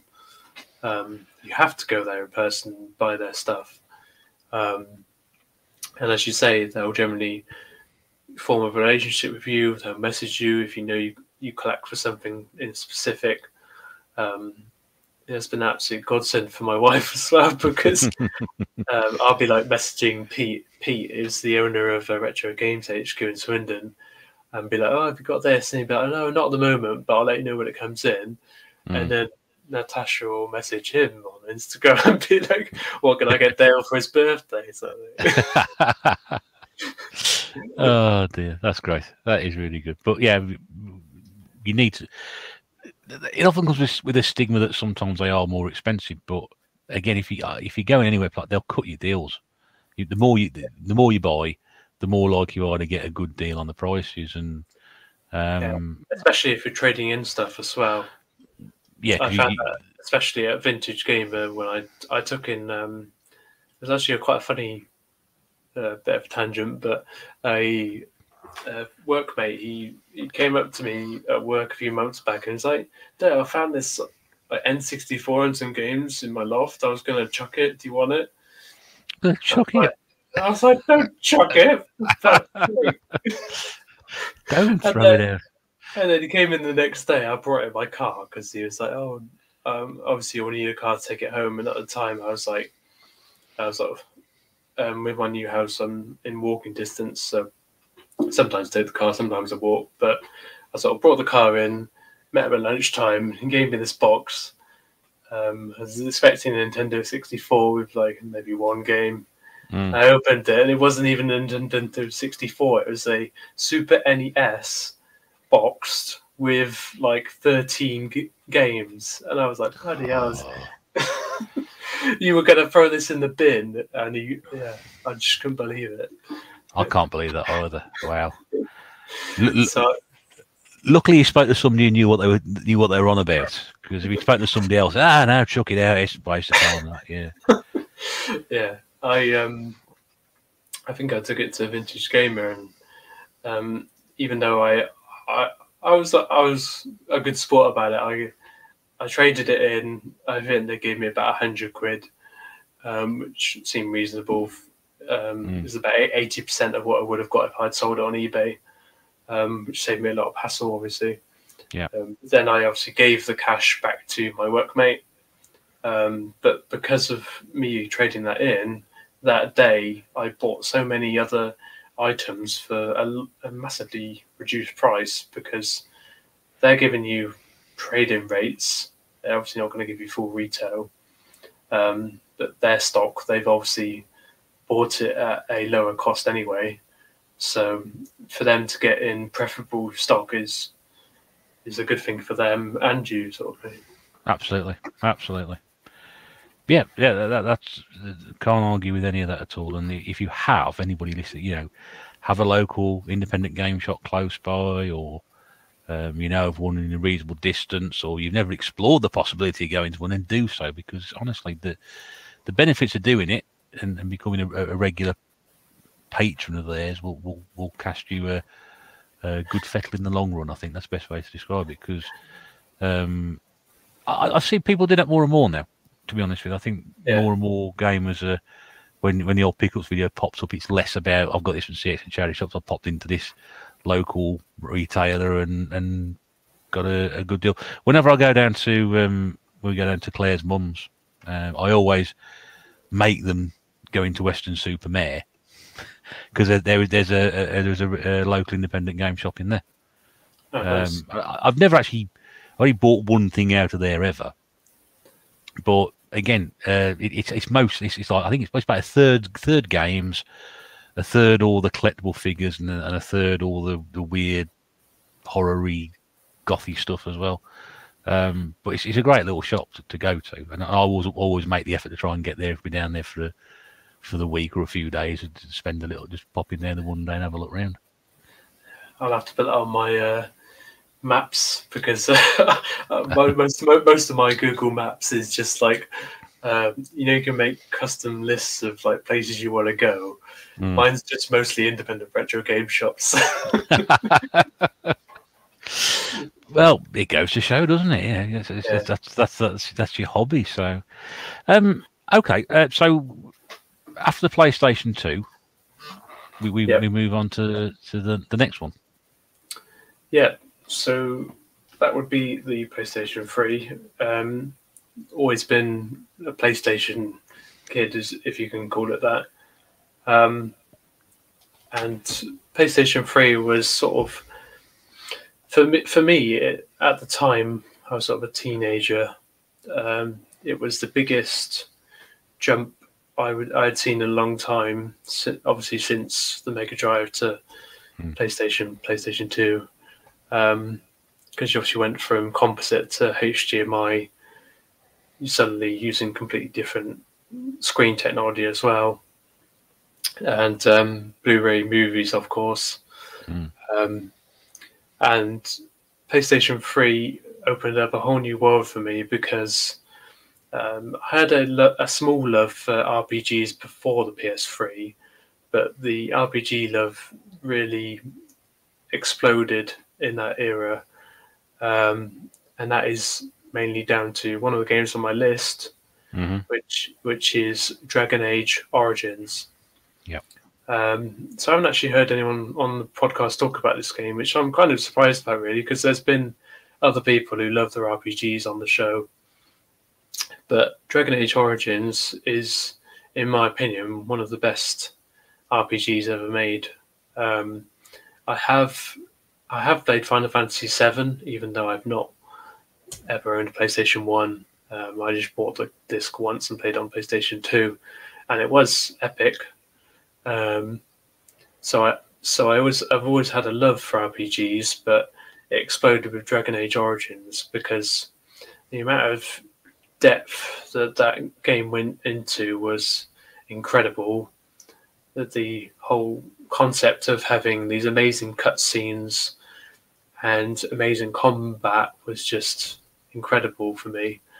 I think I've played through it about 4 times now, all different. You can play through it in different classes. So I think you've got Rogue, Warrior, and Mage. My favourite is Mage, just because it's not a RPG where you're just on your own. You sort of make up a party of 4 other companions. So these are obviously AI companions you meet through the story. And they're obviously different classes as well. So you generally have, I don't know, me as a mage, you'd get 2 other warriors in and maybe either another mage or a rogue. And then they'd all have different specialities in the combat system, which I absolutely love the depth of that, because you could even set like what sort of strategies you wanted your AI characters to use, to be more defensive or aggressive, dependent on different variables. So you could literally spend hours in the menus just being so anal about how you wanted your certain characters to attack certain beasts if they were big or had certain amounts of health or were about to die or things like that. And yeah, that level of depth just got me into RPGs. And there's another one I'll talk about later, but that spurred a love of the Dragon Age series, obviously. The second game was still really, really good on PS3. The third one, Inquisition, was also on PS3, but it was at the end of the PS3's life cycle. So I think Dragon Age Inquisition came out this same year as the PlayStation 4, so you can buy it on PS4 or 3. I think I've actually got both versions now because I just thought, yeah, I love that series so much, I'll try and get every copy sort of thing. But Dragon Age Origins, sorry, I'm just going off on one, but no, it's all right. Okay, on, mate. The story is, you're basically this guy who's sort of awoken from a dream type state, and the cutscenes are just amazing. It's sort of a dream type state, and you're in something called the Fade, which is like a world between worlds. So you're sort of between sort of reality and hell sort of thing. So you have these sort of demons that play tricks on you in the Fade, and you've got to defeat these demons and escape from the Fade.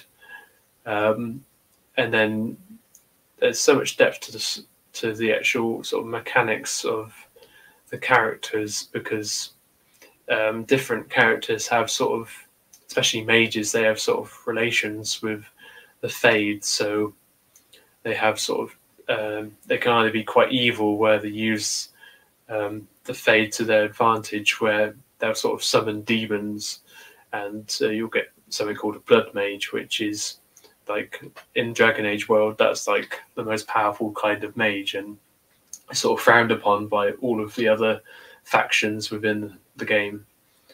And it's basically a constant war in all of the games between the Templars, who are sort of anti-magic, but they've got a Magi circle, which they're all kept in a tower. And then you've got some bits of the game where you're obviously trying to save the mages from not being slaughtered by the Templars because of one mage doing something bad, because they all have free will, and you can influence the story dependent on your decisions based in the cup games. I'm not sure if this is making any sense, but well, that's the great thing about the RPG, because you've got to have this real story to them. So you've got all that build up, and you need to understand all this. Now, I mean, it's not my sort of genre. It's not my sort of game. But those people who do play those games, like yourself, know an awful lot about them, and there might be people out there who might be interested in hearing that side of it rather than just talk about an overview of the game. So again, they are games with incredibly high replayability. I don't think there's many games that you can play so many times and have a different outcome each time. Well, it keeps you playing, doesn't it? So yeah, definitely. Different. So were you not interested in RPGs before this, or was there a slight interest before you started playing these games? Not particularly, to be honest. I played the odd sort of RPG on. I think I might have played. Well, there's the Lord of the Rings games on PC or PlayStation 2, which are kind of like RPGs. I'd played Final Fantasy VII before that. I had a PlayStation 1 disc that I just got give. I think I might have got it from a car boot even, and just thought I'll play it before I sell it, because it was hailed as being one of the greatest games of all time. And when I was playing through it, I could see why. So I had exposure to RPGs. Obviously, FF7 is more of a JRPG, so it's turn-based, whereas Dragon Age is live action. I actually find those live action RPGs more difficult because you've not got much time to think about your decisions when you're in combat, and that is a big selling point to me, is how much depth is there to the combat, on how much this game sort of appeals to me. Because as you'll find out later, there's RPG games that I think people love all for the wrong reasons. Okay. I think a good RPG game has got to have good combat. There's no excuse to not have it. There's loads of games with good combat. One of the best combat systems I've ever experienced is on a game called Dragon's Dogma, which is an incredibly lesser known game, and has these incredible combat mechanics on it, where you can sort of climb onto the monsters that you're attacking back or something, or you can climb them, kind of a sort of a mix between Shadow of the Colossus and Lord of the Rings style. Okay. Yeah. So yeah, you've got these incredible games with incredible combat, and obviously you can vary how you attack different beasts or humans or whatever in Dragon Age. Doesn't quite have the complexity of Dragon's Dogma, but has enough complexity to sort of keep me interested, because you can constantly sort of evolve your way of playing. If you want to, you can easily just buy a potion and reset all of your stats, basically, so you can go from being one type of mage to a completely different type of mage. And you can just do that in the middle of the game if you wanted to. That's the most boring bit of the game, when Natasha watches me play. Oh dear. Yeah, I mean, you're right. We've had lots of different variations of these games on here previously. This is the first time it's come up. This particular. I must be again.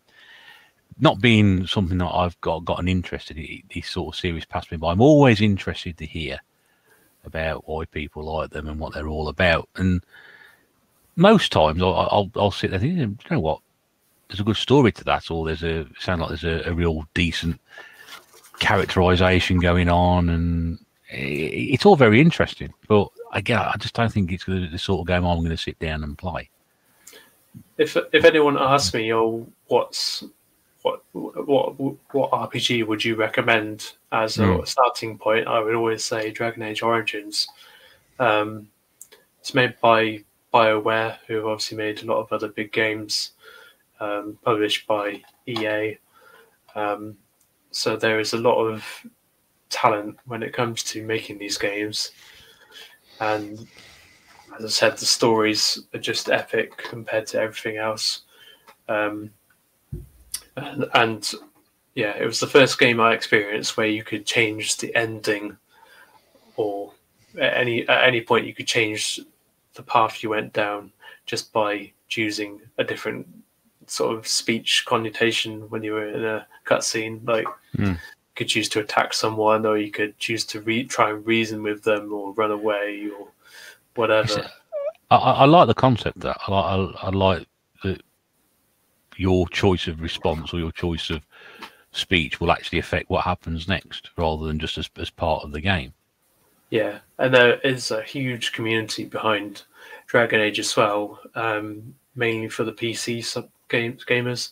So it obviously came out on PC as well, but there's a huge modding community around that because there are so many different ways you can go in the game. People have sort of modded sort of their mini DLCs into it as well, so that you can get even more depth from these games. And well, it's incredible. Well, you're not going to believe this, because I thought I'd just better double check this to make sure I've not got any of these games mysteriously lurking in some part of the corner of the gaming pantry or the store where they are. And lo and behold, I have Dragon Age Inquisition on the 360. I can only presume it must have been one of those times where it was like in a bucket for 10p or something like that, or it was just too good an opportunity to turn down. So there we go. I have absolutely no excuse now for not playing that game. Inquisition is a close second to Origins. The second one, the story's not that great, to be honest, but it's still got the same sort of mechanics, so it's still worth playing. But Inquisition is the one that I actually bought it recently on PlayStation 4, because, like I said, it came out at the end of PS3 or Xbox 360 era, but it also came out on PS4 as like one of the first PS4 games. I bought it on PS4, and I've just started playing through it on my PS5 so that it runs in the I don't think it has a PS5 patch, but it has the PS4 Pro patch, so it'll run in the highest frame rate sort of thing.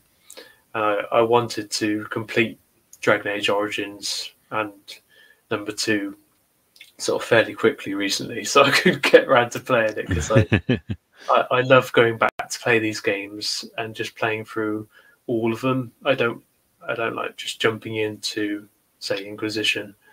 I prefer to have the story fresh in my mind, and Dragon Age Inquisition has even more in-depth sort of way of setting the backstory. So the way you play through the first and the second game, your decisions can sort of be saved to your save file, and then your save file will be uploaded to the EA servers, and then there's a website, I think it's called Dragon Age Keep, and that will basically save all of your decisions from the previous 2 games and put them in Inquisition. Oh, okay. Which I think is awesome. It's the only game I can think of that can play like that. And because of that, your cut scenes from the get-go in an Inquisition are different. Obviously, not all of them are different, and if you were to just start playing Inquisition, it would just set a sort of a default world. But that option is there, and I really, really like it for that. That sounds brilliant. I didn't even know that sort of thing was possible. So, wow, that is really, really interesting. I didn't know anything about that at all. Yeah, it's mad. What a great idea. Yeah, and not I can't think of any other RPG game on certainly the PS3 or 4 era that does the same. To be honest. No, I've never heard of that. So I think you might be right. If there is anything, people can let us know in the comments. That'll Yeah, be definitely do. interesting to know that, because if you're just the one game that you know about, then it might just be the only one they ever do with that. Hmm.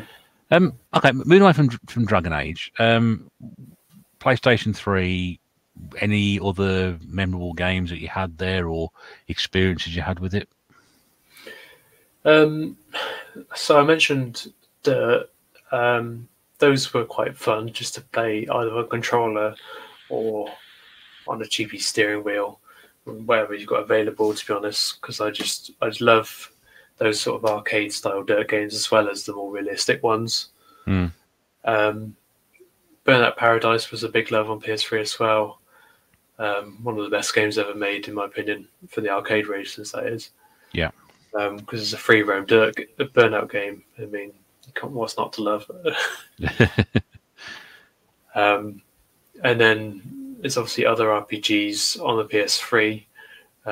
Obviously, Rockstar Games made the most well-known ones, like Red Dead Redemption #1, which are technically that is an RPG, and so is Gran Turismo. Sorry, not Gran Turismo. Gran Turismo is a bit of an RPG at times. Yeah. Grand Theft Auto 4 and 5 on PS3, also big loves of mine. I think that's one of the only games that I ever queued up for at midnight was Grand Theft Auto 5 on the PS3 when it first came out. Was one of the only games I've ever queued up at midnight for. Unfortunately, there used to be two game shops in Cheltenham. One was just Game, the big retailer, and one was just an independent one. And the queue at Game was absolutely massive for it. And then I ran literally 5 minutes walk, and there was this little independent shop, and there was literally me and one other person waiting for it. So, hey, there you go. What we were saying not long ago about independent game shops, they always have the stuff, and skip the queue. Always happy to see you. I've never done that. I've never felt the need to get a game, practically as soon as the store opens. I've gone maybe on a release day or in my own time, or a day or so afterwards, because I can wait a day or so. My life doesn't revolve around me getting that game straight away. But I can understand why some people do, it was like an event, wasn't it? That was there. The Call of Duty games, which were an event, people would queue up, through the night, or be there at midnight to get a copy of the game as soon as it came onto the shelf. Yeah, GTA 5 was a landslide game. It was heavily advertised. I would say it lived up to and exceeded the expectations in most people's eyes, to the point where it's still being played now. And at the time, I had just got my first sort of rental flat on my own, so that is part of the reason why I was queuing up at midnight. But it was the fact that I could then take it home that night, sink a few hours into it, go to bed at like 4 o'clock in the morning, wake up at 7, go to work, and then feel like shit for the rest of the day. But it was good. Well, we've all done that, mate. We've all done that. I really should go. It's 3 o'clock. I really should go to bed now. I've got to 3 hours time to go to work. One more mission. Yeah, that's it. I've done it before, and 3 hours sleep, going to work the next day and falling asleep at lunchtime. Many years ago now, I just fall asleep at lunchtime now because of my age, as opposed to sort of playing games. There we go. Right, I mean, we are firmly entrenched the PlayStation zone here. Yep. So you naturally progress from PlayStation 3 to PlayStation 4. Yes. There was kind of a gap, to be honest. So to go off on a little tangent. By all means.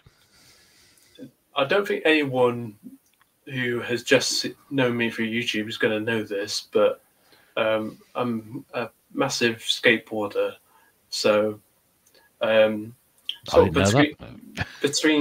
between that era of, say, GTA 5 coming out, whenever that was, and sort of maybe 2 years into the PS4's life cycle, that was probably a period of around 5-6 years. Didn't really. I always had my consoles. Just didn't play them as much because of my love of skateboarding. And if I want to get more into it, it's not just street skateboarding; it's downhill skateboarding. So at the time, That sounds dangerous. Yeah. To put it lightly, it's a sport that I fell in love with through basically falling over for the first 2 years. And then The first time I fell off a skateboard, that was it, mate. I was done. I don't care. I'm not getting back on it again. Yeah. I originally got into skateboarding just as a way for me to get from my flat, which I just got, to get to work. Because quite a nice way to get to work if you're not far from your work. It's nice and quick, economical. I just discovered that I quite like going fast on skateboards. So found myself getting more and more into that. Got into downhill through another person who I met in Cheltenham who was sort of into it, and they had this little Facebook page that I joined, and he taught me how to sort of, well, you've got to learn how to stop is the main thing. Yeah, that would be helpful. Yeah, I could probably go fast, but I just wouldn't know what to do. I'd probably just stand rigid on there and not be able to move left and right, and would only be able to stop until I actually hit something. Yeah. So I spent the first 2 years sort of. It's a very difficult sport. I would not recommend it to anyone unless you're sort of one of these people that can fall over and just brush it off, and never cry, sort of thing. Cause, yeah, that's not going to happen at this end. So yeah, I spent two and a half years just falling over, and then I was sort of like, my friend who was obviously a lot better than me, who taught me everything I knew. He was like, you should go try and do this like seriously. So I did. Started downhill skateboard racing in the UK. Had a couple of podiums. There's only sort of 50, 60 people who take it seriously in the UK. You literally always have to go to Wales to go to events because they're the only places. It's the only country that's got these roads that are suitable for it, where you've got very little cars and lots of visibility, so you can see cars coming a mile off, sort of thing. And then I think in 2015 or 2016, I went to Europe to do racing. Really enjoyed that, but it sort of put me in my place because the rest of pretty much every race I went to, I just got absolutely fucking annihilated by all these pros from like America and Brazil, and I was like, oh, I'm not actually that good anymore. I came like 160th out of like 200 people, and I was like, that's not bad. I was like, oh, I'm quite good in the UK, but maybe I should just stick to the UK. So, but that kind of ended about a year after that. So that's when I sort of started getting back into gaming, because I had an absolutely enormous crash, which I had to have 2 ankle surgeries for. I was just practicing on a hill in, I think it was either Northumberland or Cumbria. It was just a fucking steep hill, and I went over a pothole a bit wrong. I probably shouldn't have even been going over it at that speed, but I had a GPS watch on, and I went over this pothole at 52 miles an hour, and my board just left the road. And I had my leathers and my full face on, but I literally thought as I was crashing, like, well, this is it, because I knew there was stone walls at the side of this road, and I thought I'm gonna hit it or something. But unfortunately, I landed on my right ankle, which is my back foot, because my left foot is my front foot. So it would have been catastrophic if I landed on my left, because you mostly balance on your front foot. with any board sport. But yeah, I landed on my ankle really badly, rolled it as far as it'll go, and then spent about 2 years recovering from that. I had 2 surgeries to put it right, because instead of a full break, they had 2 bits of floating bone fragment floating around, which is actually worse than having a full break. Because if you have a full break, you just get metal in there and then take it out when it's done, sort of thing.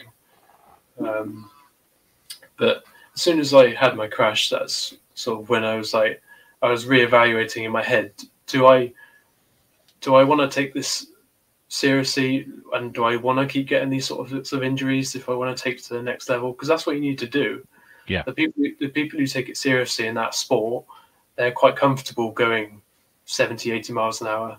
And I was like, I feel like I'm going to die if I go faster than like 55, because before my crash, the fastest I've ever been was 55, and that was in Czech Republic at a race, and that actually felt quite tame, to be honest, because the roads out there are so much smoother.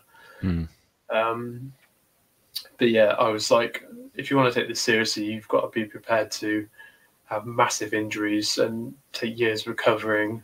And I'm just like, to be honest, I get more fun out of the small things of skateboarding, like skateboarding to work and just going down. I still like doing downhill, but I go on like more technical hills that are sort of, you've got lots of corners in. So Yeah. on a downhill skateboard, you slide to slow down.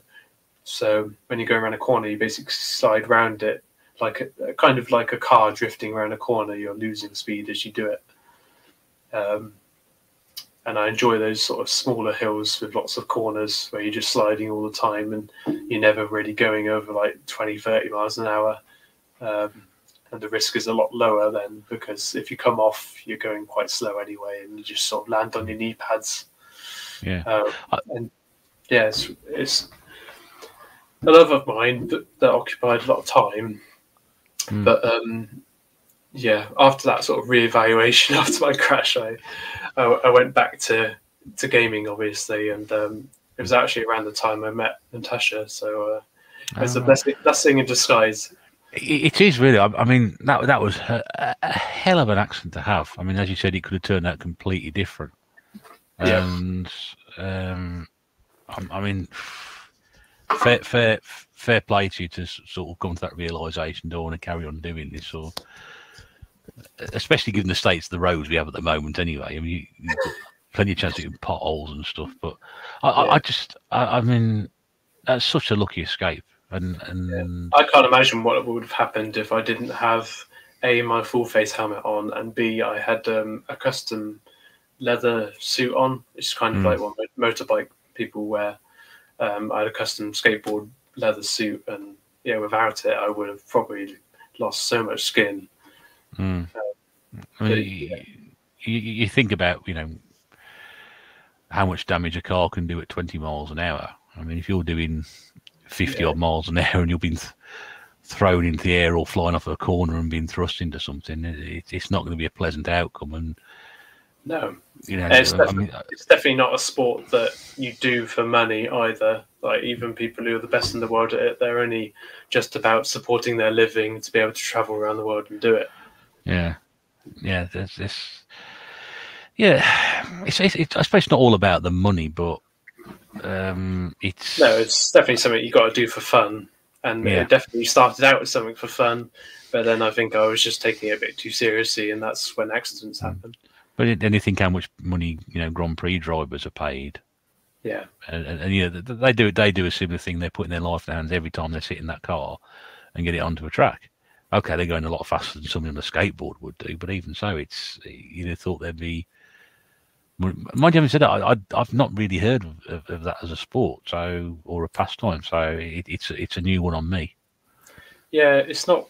I mean, it's not Olympic skateboarding is quite a new thing, but that's just street skateboarding at the moment. Yeah. Rather weirdly, they said that the Olympics actually told like the Skateboarding Downhill Federation that they don't think there's enough technicalities skating down a hill for it to be in the Olympics, and I was like, That's all they do in the Winter Olympics in skiing, isn't it?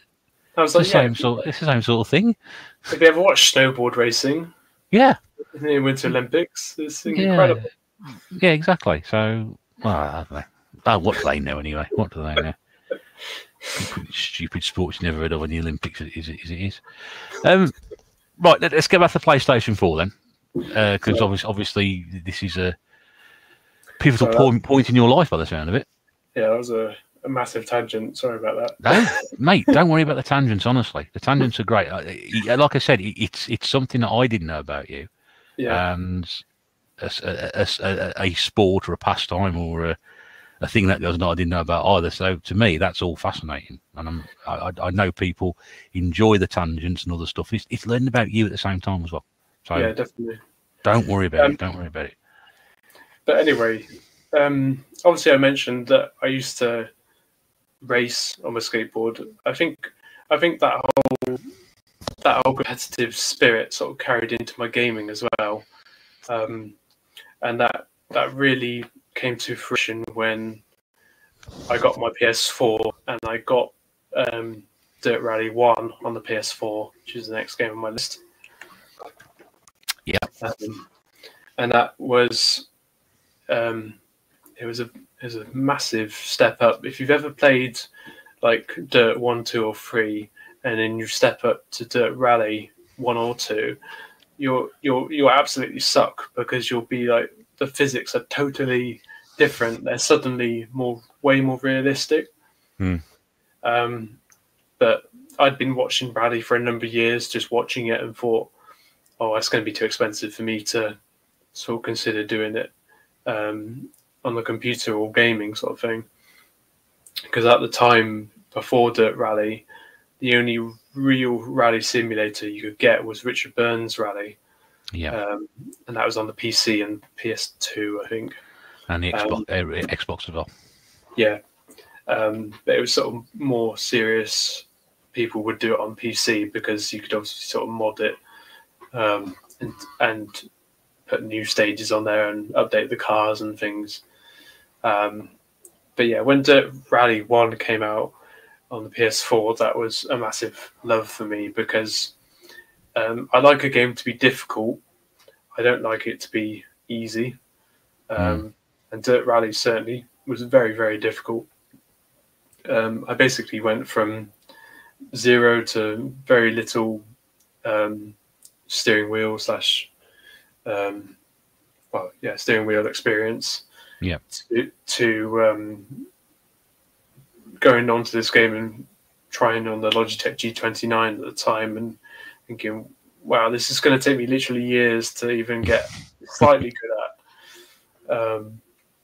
And I think at first I bought a little folding stand for the Logitech G29, just so that I could put it away and just sit a desk chair in front of it, sort of thing. So it was not taking up too much space as well, because the house we were renting at the time wasn't enormous anyway. If you've got a dedicated sim rig, you kind of need it to not be portable. You need it to be in one place, so it's the same every time you play it, sort of thing. I could understand that. And Dirt Rally has, going back to the racing side, it has it's officially licensed by FAA Rallycross, so it has all of the official Rallycross cars on there, which are basically modern rally cars with ever so slightly different specs, but you're essentially racing 4 cars on a little circuit. It's on dirt mostly, little bits of tarmac, and it's pretty much no rules racing, which is really, really good fun. If you've ever watched Rallycross, you have to do something called a Joker lap as well, so it's very technical when you take your Joker lap. The Joker lap is 1 lap in the 4-lap race that you have to do, where it's a slightly longer route of the circuit. So obviously, if you start the race and you get a crap start, you just immediately take your Joker, because you're like, well, I'm behind anyway, there's no point wasting time fighting with the others trying to get past them. if you go into your Joker lap, you've then got clear air, like they talk about in F1, where if you've got clear air, you can really focus on your driving. Whereas if you're fighting to overtake someone, you're losing time. So I love that aspect of racing. And obviously the rally aspect kept me entertained as well. So I think that game has got a lot of depth to it for that reason. The fact that you can do traditional rally where you're listening to the co-driver to drive the stage, or you can do four car racing with pretty much no rules, where you're just absolutely hammering cars and bashing each other around. And, that's my sort of thing. That's what I like. But yeah, I found myself sort of doing a bit of rally, and I think, oh, that's getting a bit tiresome now. I'll go and play some rallycross to sort of desensitize and chill, sort of thing. Yeah, go to some rallycross to chill out a bit. Yeah, yeah, but I think I have played a couple of games in the Dirt series, but I think that would have been on certainly PlayStation 3 era anyway. I'm glad you mentioned it about the difficulty level going up when you get to the two games of PlayStation 4, because that'll put me off buying it for a bit. I'll have to dig the ones out on 3 again and just try and get good at it before I start investing in that one, because I do like my driving game. So yeah, I can't say I would recommend it to anyone that doesn't have like a force feedback wheel, to be honest. Right, okay. Yeah, it's one of those games you can play it with a controller, but it's highly beneficial to have a steering wheel. And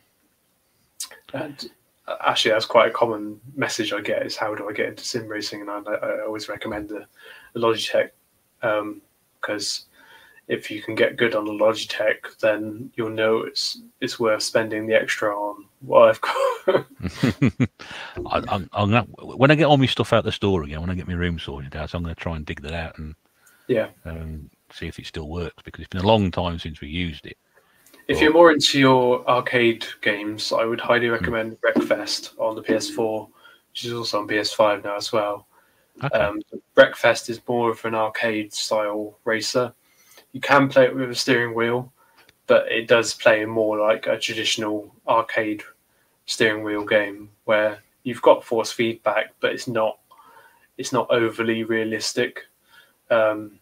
It's obviously more realistic than a fully hardcore arcade game like Sega Rally, but yeah, if you just want to play an arcade game on a wheel, Wreckfest is the game to get. It's Demolition Derby style racing, or you can actually just do Demolition Derbies as well, so you can just ram each other and absolutely take out your anger on ramming someone online. I'm writing that one down. I do tend to make notes on things that might be interesting, so I shall write that one down. That's my definite go-to game when I want to sort of take out some anger. No, that's all good. That sounds like my sort of thing. So that's good. So that was Dirt Rally. As we're on the PlayStation 4, the other two games on your Desert Island list are from that machine. Yeah, that's right.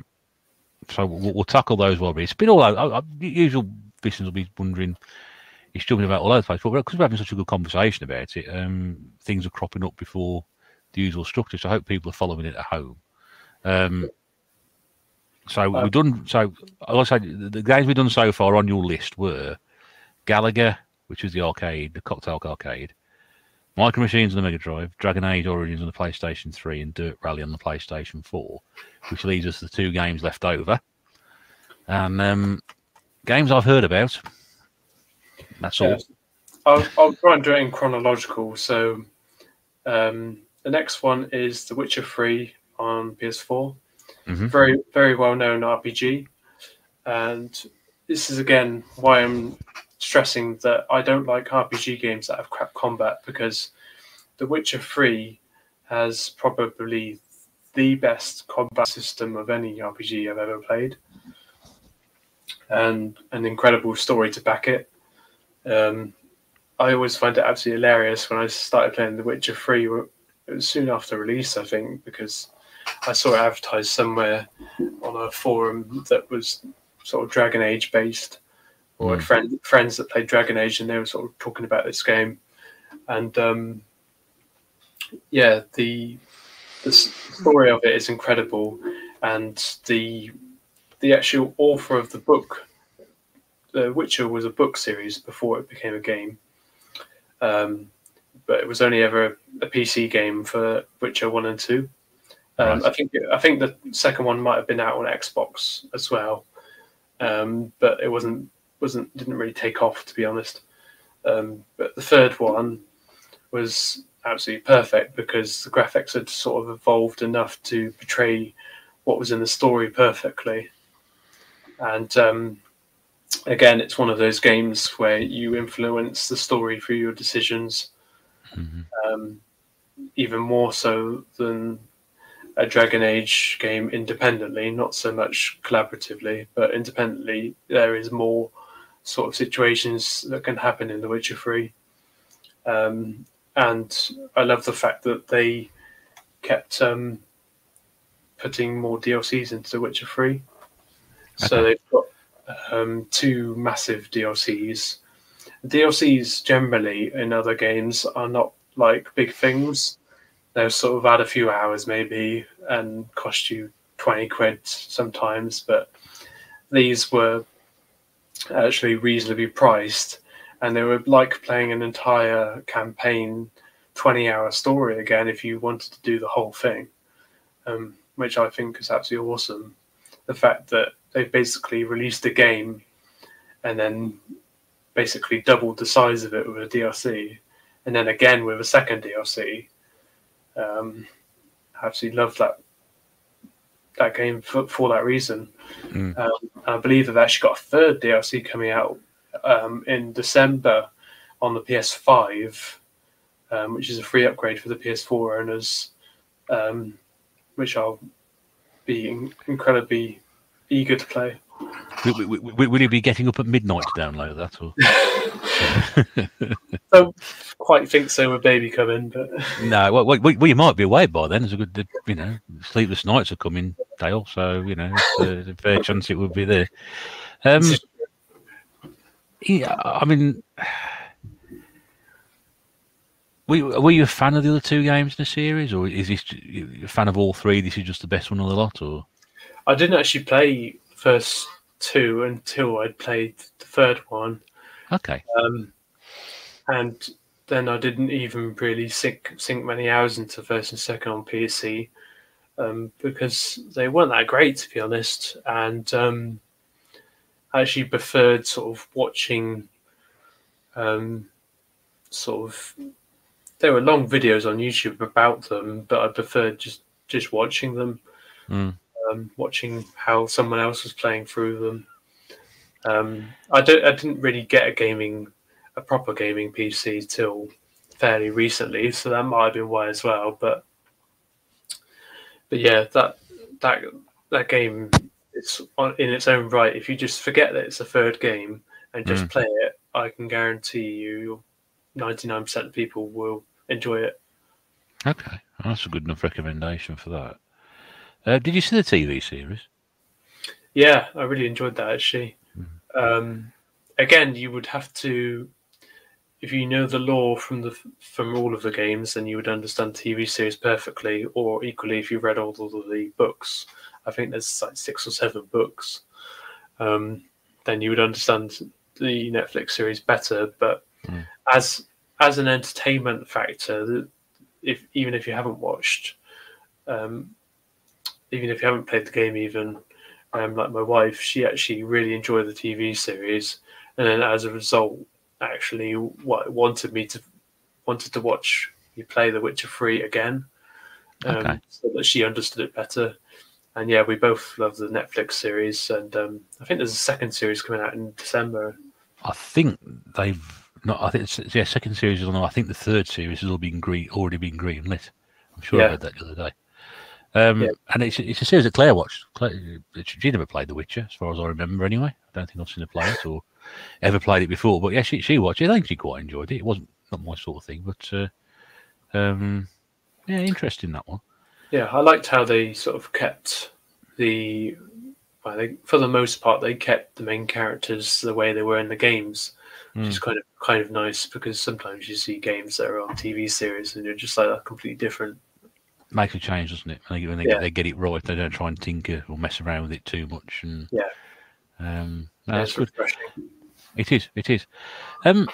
So the final game on your Desert Island list for the games, your 6 favourite games. So there's another PlayStation 4 title. Again, a game I know nothing about apart from the fact that I've heard of it. Yeah, so this is a game. I don't actually have a physical copy of it, but I needed to get it. I got it on PS Plus. Must have been about a year ago now, and that is Days Gone. So Days Gone is very much a series. If you're into The Walking Dead, then Days Gone. It's one of those, is it? Days Gone is the game for you if you love that series. I do love Walking Dead. The wife enjoys it too, but it's got a very in-depth story to Days Gone. Very different sort of way the story goes to Walking Dead, where it's kind of focused around one guy trying to find his wife who he lost at the start of the apocalypse. I don't want to spoil it for other people who may not have played it, but he spent a lot of time just trying to find his wife. So it's quite an emotional story. And then there's obviously other emotional attachments that happen in that journey where you're trying to find your wife. So your main character is from a motorcycle gang. It's kind of like if you ever watched Sons of Anarchy, it's kind of like a guy who used to be like in a motorcycle gang like that in America, and then has sort of joined this apocalypse style world where you've got hordes and hordes of zombies everywhere. And you can basically either play through the story, which is amazing and emotional and incredible in its own right, but you can also go off and free roam and really explore this massive land. You do actually unlock more areas as you go through the story, but you don't have to sort of do it all in one go. You can just do one mission and it'll unlock a next little bit, and then free roam as much as you want and get all the collectibles and stuff. I don't think even though I've got the platinum trophy on it, I haven't even done more than 35% of the hordes. So there's obviously massive hordes of zombies in this game. And that has a very unique style of gameplay to it, where you've got to really think about how you take out the hordes most effectively, because it's kind of, even though it's nothing like it, I would compare it to Resident Evil 1 and 2 on the PlayStation 1, where you've got very limited ammo or resources to take out the zombies, and if you run out of ammo, that's it. That's how it would be, though, wouldn't it? Yeah. In that situation before, we've seen it on the television. That's how they portray it. But that would be the actuality in real life, should that ever happen. Yeah. And the technicality behind taking down these hordes is sometimes easy, dependent on the location of the horde. The horde actually moves around the map, and you've got to actually find it. If you see it once, it will stay in your mission list. But it won't actually tell you where it is. It'll just give you sort of an area, and then you've got to scan that area for it. And then that can be really fucking scary, because you can be out at night and you're looking for this horde, and suddenly they all sprint out of a cave at you, and it's just like, oh shit. Yeah, I think I would be the same as well. Yeah. Absolutely terrifies Natasha when she was watching me play that. She just jumped so many times. Oh, I can imagine. I'll be jumping with her. I tell you, I just don't like that sort of stuff at all. But there's a lot of sort of complexity to how you take down the hordes, with the fact that you've got limited ammo, because you've got to find ammo basically. You can buy ammo for certain weapons at like checkpoints and base camps, basically. But the more sort of advanced stuff for taking down hordes, there's these big versions of Molotov cocktails. I can't remember what they call them in the game, but you basically, instead of using a beer bottle Molotov, you find these growlers like they use for cider, and you make a massive Molotov out of those, and they can take out, if you throw them right into a pile, then you can sort of take out, like, I don't know, 50 zombies instead of 10, sort of thing. Nice. And that can be massively helpful because the hordes are sort of anywhere between 200 zombies and 600 zombies, I'd say. Okay. And there's things like tractors that you've got to build out of parts that you've scavenged from cars.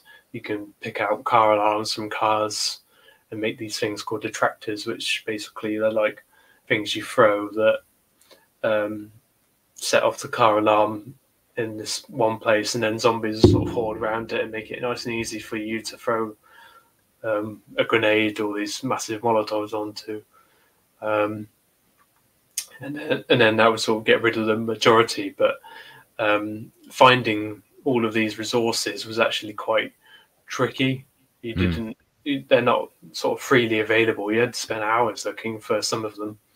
And some days you'd come across a load of useful stuff, and some days you'd just find next to nothing. So yeah. Again, that's how it would be. So it's very sort of very realistic from that point of view. Yeah, it's got a lot of depth to it, and I love it for that. I think I know somebody might enjoy playing that one. I'm going to write this one down and add it to my list as well. Because yes, she's also a big fan of The Walk. She was a big fan of The Walking Dead. I think she's gone off it a little bit now, but I've always joked because she loves watching programs like that about zombie apocalypses and all sorts. And I've always said, in a situation that ever happens, I expect you to be the complete expert on this, because I've got no idea what's going to happen. You've watched all these programs, you'll know exactly what to do, and we'll be absolutely fine. Yeah, for sure. Yeah, I doubt it'll ever happen though, but we shall see. So those are all the games on your desert island list, which is again a lot of modern stuff on there. But you said right at the very start, you are one of the up and coming generation of people compared to us old buggers who've been around for a long time and get misty eyed about Commodore 64 games. So it's it's just the way it goes. You generally remember the games you played between sort of 10 and 20 years old the most fondly, I'd think. Yeah. Are you taking these games because they're favourites, or are you taking these games because the fact you can get a lot of playability and longevity out of them? I think it is the replayability and longevity, and the fact that a lot of these games have got different ways of playing is going to keep you playing on a desert island, sort of thing. Yeah. I would say that I would completely agree with that. Whether I want to be playing Days Gone on a desert island on my own, I'm not entirely sure. But yeah, that might be a mistake. It might be. Yeah, it might be. But people take them all for different reasons. To be honest with you, no one ever says, "Oh, they're my favourite games." Well, they don't say that anymore now. They tend to say they think about the scenario, and if you're going to be on desert island, and that's what they want to be playing games that are going to prolong that experience, of which we'll get to your other two games very, very shortly, which are both pretty much in the same category for differing reasons. Let's return very, very briefly to the remainder of your gaming history, because I know I can see it in the background now. It's in your videos anyway. You're a PlayStation 5 owner. Yeah, I was actually quite fortunate to get that. I just put my email into the Curry's PC World sort of email pool, and they basically randomly pick email addresses, and then you have to like phone them up within 48 hours and order it, otherwise you're gone, sort of thing. And I was like, God damn, I better get it then. So did you have that? Was it at launch or just after launch, or? No, I had to wait quite a while actually. I don't think I actually got it till early June. Okay. So it would have been about 6-7 months after launch. And for those of us who are probably never going to upgrade to PlayStation 5, just give us a very sort of brief reason as is it, are there obvious improvements to it on the PlayStation 4? Is it a better machine? Is it something that you would recommend people getting? If there's games that are PS5 actual releases or have been specifically optimized for PS5, then yes. But if you're just buying it to play PS4 games to run in PS4 Pro mode, then no. I'd save your money for now. I knew that back in May that Wreckfest was coming out on PS5, and playing Wreckfest on PS4, as much as it is a good game, when you're playing with more than, I think it's about 10 cars in a race or in a demolition derby, you do sometimes get big frame rate drops. Okay.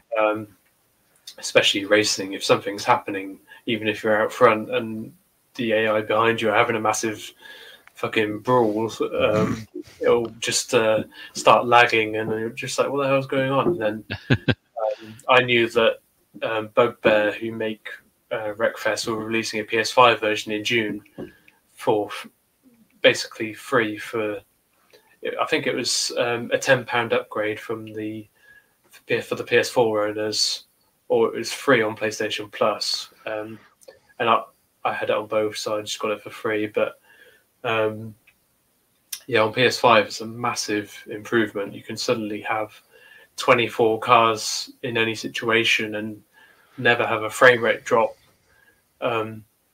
which is especially good when I'm using the sim rig, because you want it to feel like you're there, sort of thing, and you don't want anything to detract from that driving experience. Because if you're going around a corner and suddenly the frame rate starts dropping, you're like, well, where's the grip then?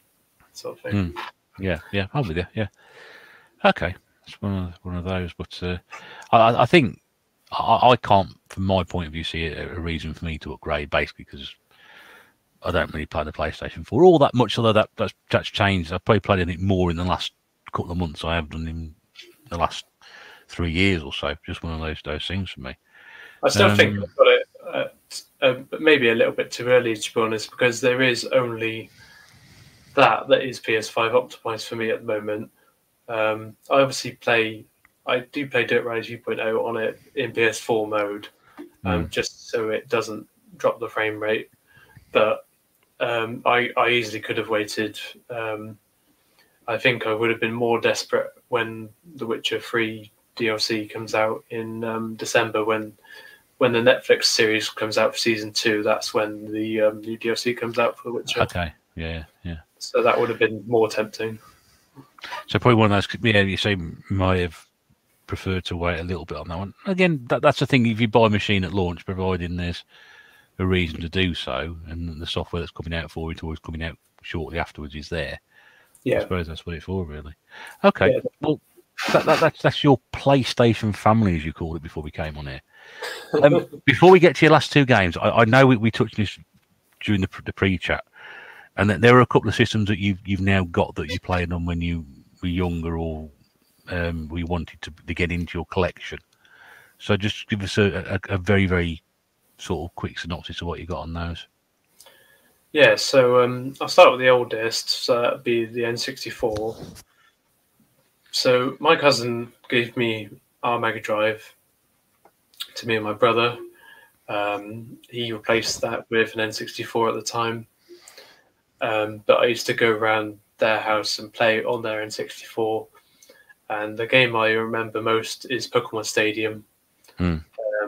Just because I enjoyed Pokemon. I think I'd only played it on the Game Boy Color, I think it was, at a friend's house. I never actually owned a Game Boy Color until recently. And I really enjoyed playing Pokemon Silver, I think it was. So I fell in love with Pokemon Stadium on N64, just because it has the same Pokemon in, and the same sort of weaknesses for different Pokemon and stuff. So if you know your Pokemon, then you can sort of do well on Pokemon Stadium. and obviously it's a multiplayer game, which is another factor that really sells it. The fact that you can pick Pokemon to fight against your friend, and yeah, I got my mind blown by the first time I saw the N64, because in my mind at the time a cartridge game couldn't be that good at 3D sort of thing. And then the other system you got was? So that is the GameCube, which was obviously around the PlayStation 2 era, and a friend of mine from school had one. I used to go around his and play Super Smash Bros. And I think it was Super Mario Soccer, I think it's called, or something like that. Mario Strikers, I think. Yeah, Mario Strikers, yeah. Yeah. We used to really enjoy playing those multiplayer again. There's a theme with Nintendo. There's a lot of multiplayer stuff that I love. Yeah, that's right. And that's a console I bought recently because I discovered that there was a plug-and-play mod called the GC Loader, which basically means you can take out the original disk drive and put in this SD card reader and PCB even, and then play GameCube ROMs off an SD card.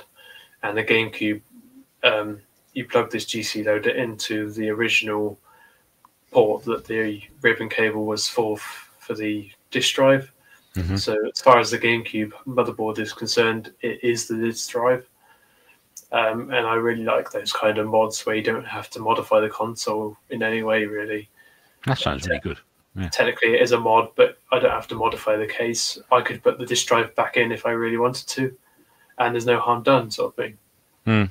Yeah, it's good when you can do things like that, and as you said, not modify it as such, and do change as little as aesthetically as you need to be able to get something like that done. Yeah, and there's also the factor that obviously discs from that era are not as well made as Blu-rays are now. They're not going to last forever. I think most DVD discs are predicted to last less than 35 years. Mm. So if you don't do something about preservation, in 10 years' time, it might come around to bite you, sort of thing. That is true, and if you think the DVD's been around probably since 1999, 2000, we've maybe got about another 10 years or so before. Yeah, that 10, 15 years. You'll see a lot of discs starting to go wrong, sort of thing, unless they've been sort of seriously well looked after. Mm. Like a lot of my stuff doesn't get played, so it's sort of on my DVDs. It's sit in the cases out the way. Some of them have probably never been watched, actually. Yeah. Does that mean they're going to get 60 years life out of them? Probably not. I honestly don't know. You can't say it until it happens. No, that's very true. It's the same with anything tech-based. You can predict how long it's going to last. Whether it lasts that long is another factor. Another factor into it, yeah. Okay, so that concludes your gaming history, and now we're on to the fun part. I always quit the fun part. The last two games we asked you to take your desert island. Yeah. The one game which we get to at the end, which is the one that you don't particularly like. It's always fascinating to hear people's reasons as to why they don't like it. But we have the second chance game, which is an opportunity to give a game a second go for whatever reason, for which you will advise us now. And I'm pretty sure this has cropped up. I'm sure someone's mentioned this game before, but not on this particular format. Right. So that game is Minecraft on PC specifically. I'm not one of these people that's just got into Minecraft when Microsoft bought it. I was actually around for when Minecraft was in alpha. So my Minecraft account is something like number 109 in the world. So when I bought my Minecraft account for about £1 back in my sixth form days, which must have been about 10 years ago now, it cost me £1.50, and I was an alpha tester technically for Minecraft. Okay. and they gave you such a cheap price because you are essentially testing this brand new game. And in my sixth form days, I was kind of flunking sixth form, to be honest. It was absolutely crazy. It's going to go off on a tangent now, but in my sixth form, I obviously knew I wanted to get into computers. I always had a passion for them, so I chose computing and IT as two out of my three subjects, and I think film was like the other one, just because it was kind of nerdy as well. but the computing at A level was stupid. It was something like 10% computer theory and 90% coding. And my brain does not work well when it comes to coding things. As I'm sure a lot of people can relate to. It's something you either click with or you don't. And my brain definitely did not click with coding at all. So completely failed it. I knew I was going to fail it a few months into the 2 years. So, and IT, I also failed, which is quite funny when you think about it, because I failed. Where you are now, that's a result of doing that. I failed IT as well, just because it was, in my eyes, it wasn't IT. It was doing fucking PowerPoints. Oh right, yeah. Oh well, that's something completely different, isn't it? And it didn't interest me at all. So basically, I skipped a lot of those lessons and just was in the sixth form common room. And in my spare time between playing Minecraft, I would literally just fix people's laptops. And that was actually quite a passion of mine, was fixing computers. So it could be anything from fixing a bit of Windows software to completely rebuilding the software, or taking the computer apart and replacing bits, like the inverters for screens, because you've got these angry teenagers that were throwing their laptops at each other. And then screens would go funny, and they'd be like, "Why is my screen gone funny?" I'm like, "Well, you threw it across the room, didn't you?" The cause and effect, I think, is the best way to describe it. Yeah. So yeah, I spent a lot of my time in sixth form repairing laptops, and little did I know that would stand me in good stead for the future, because I got to the end of sixth form, having failed absolutely everything apart from film, which I got barely scraped a pass in. I got a C, I think. And basically all the teachers said, "Oh, well, there's no future for you. You're not going to uni with those grades," sort of thing. And I was like, "Oh, okay."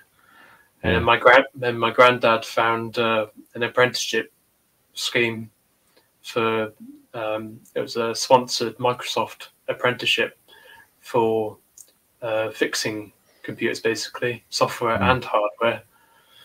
So that really interested me. It was a year-long apprenticeship where I only got paid 90 quid a week, and that was basically for full-time. So full-time classroom for 9 months, and then full-time in a workplace for 3 months at 90 quid a week as well.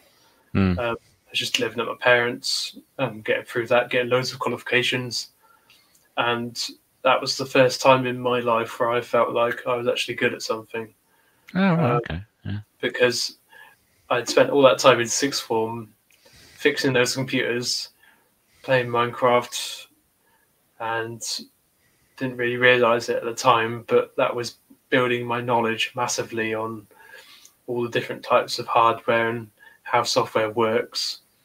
And then, it gets to the point where anyone can just give you a laptop and I can fix it really quickly because I fix so many, sort of thing. Okay, all right.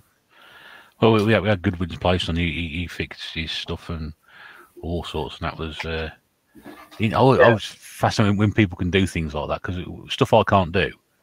Yeah. Which is pretty much most things. I'm always interested to, hear about how people do things, and a great respect for people who can do something like that, who can pick a screwdriver up at the right end, like myself, and just grabs hold of stuff and bodges it in. Yeah, I definitely enjoyed Craig's one. He was definitely someone who's sort of quite similar sort of aspirations to myself. I work in mainly software support now, so I've actually just moved teams at work, so I mainly look after like email now and Skype and things like that. The back end servers are not really hardware anymore, but occasionally I will be putting them together. But back to Minecraft. Minecraft, yes. So, but that's interesting. That's relevant because it fits in when you were doing Minecraft testing anyway, wasn't it? So yeah. So obviously, some days I'd be inundated with fixing people's laptops or whatever, and some days I would just like, well, no point going to this lesson because I know I'm going to fail it anyway. So just played Minecraft with a couple of friends in sixth form who had discovered it, and one of my friends who discovered it first was actually one of the first 10 people to ever play Minecraft, and he got me involved just by sort of he knew I was a techie as well, and I obviously knew he was a techie because we were actually both in the same computing class, but he was a whiz, and sort of he was in sixth form common room for the opposite reason. He was too good at computing. Oh right, yeah. You always had people like that, didn't you? You always knew somebody who didn't need to go to all the lessons like you did because they knew everything and they would be absolutely fine. So yeah, I spent a lot of time with him. His name was George, and fond memories of him sitting next to me, and like he was trying to get me into Minecraft, and I was like looking at it at first, I was like, oh, it's just a blocky 3D shitty game, and I was like, the graphics are crap, and he was like, oh, just look past the graphics, and you can see there's all this depth, and I can make this, and I can make that, and I'm like, oh yeah.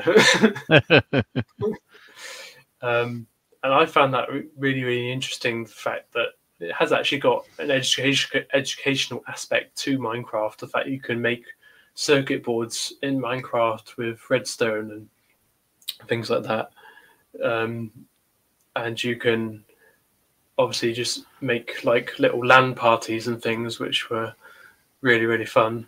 I don't think that LAN parties feature actually came into beta, which was probably a few months after I got into it, but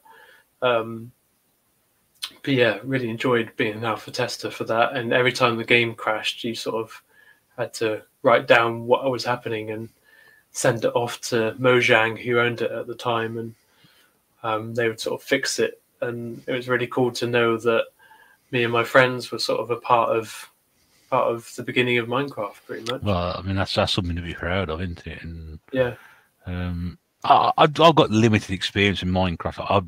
I've very lucky to find a copy dirt cheap. I say dirt cheap, incredibly cheap, and I thought, I'll buy it and find out what it's all about. And then I did sit down, and I've said this before. I sat down and played it for about an hour, and all I seemed to succeed in doing was digging the holes, which was fine, but I just couldn't really see. Yeah, and this is why it's a second chance game for me, because since my sixth form days, I haven't really played it much, to be honest. And there's been so much added to it since Microsoft bought it out from Mojang that I've just completely lost touch with it, to be honest. But I know for a fact there is infinite depth to that game, which is why I choose to take it on the desert island as my second chance game. I think it's going to be a game I would consider myself doing exactly the same thing. Not because it's a second chance for me, because as I've played it for an hour, that's hardly giving it a second chance. But because you're there, I've got time to sit down, and I've probably got about 5 or 6 games I could put in this slot quite easily myself that would benefit me spending more time on them, not because they're bad games. It's just that I would have that time to learn how to play them properly. And actually what the hell am I meant to be doing anyway? Or with other games, I'm not going to reveal anything, so I may do this myself at one point, so I'll get somebody else to ask me the questions, which will be quite interesting to see how that turns out. But to learn how to play a game properly, understand the concept of it, the moves, the configurations, and what you're meant to be doing, and this is an ideal game. to take to a desert island, whether it's a second chance game or whether it's a favourite game, because the amount of hours you could put into it, I'd say hundreds. Yeah, easily. Yeah. There's a lot to learn. Even when I was testing it in alpha and beta, there was still a lot being added all the time to it, and I dread to think how much I've missed in these last 9 years or so. Ideal time to find out, isn't it? Really? Yeah. Yeah. No, it's a good choice, and those sort of games that crop up on this all the time, really. So, one I can probably agree with you on there, but whether it would make my list or not, I don't know. Okay, then. So we've now hit the final part, the fun bit at the very end, is to find out what you've picked and why.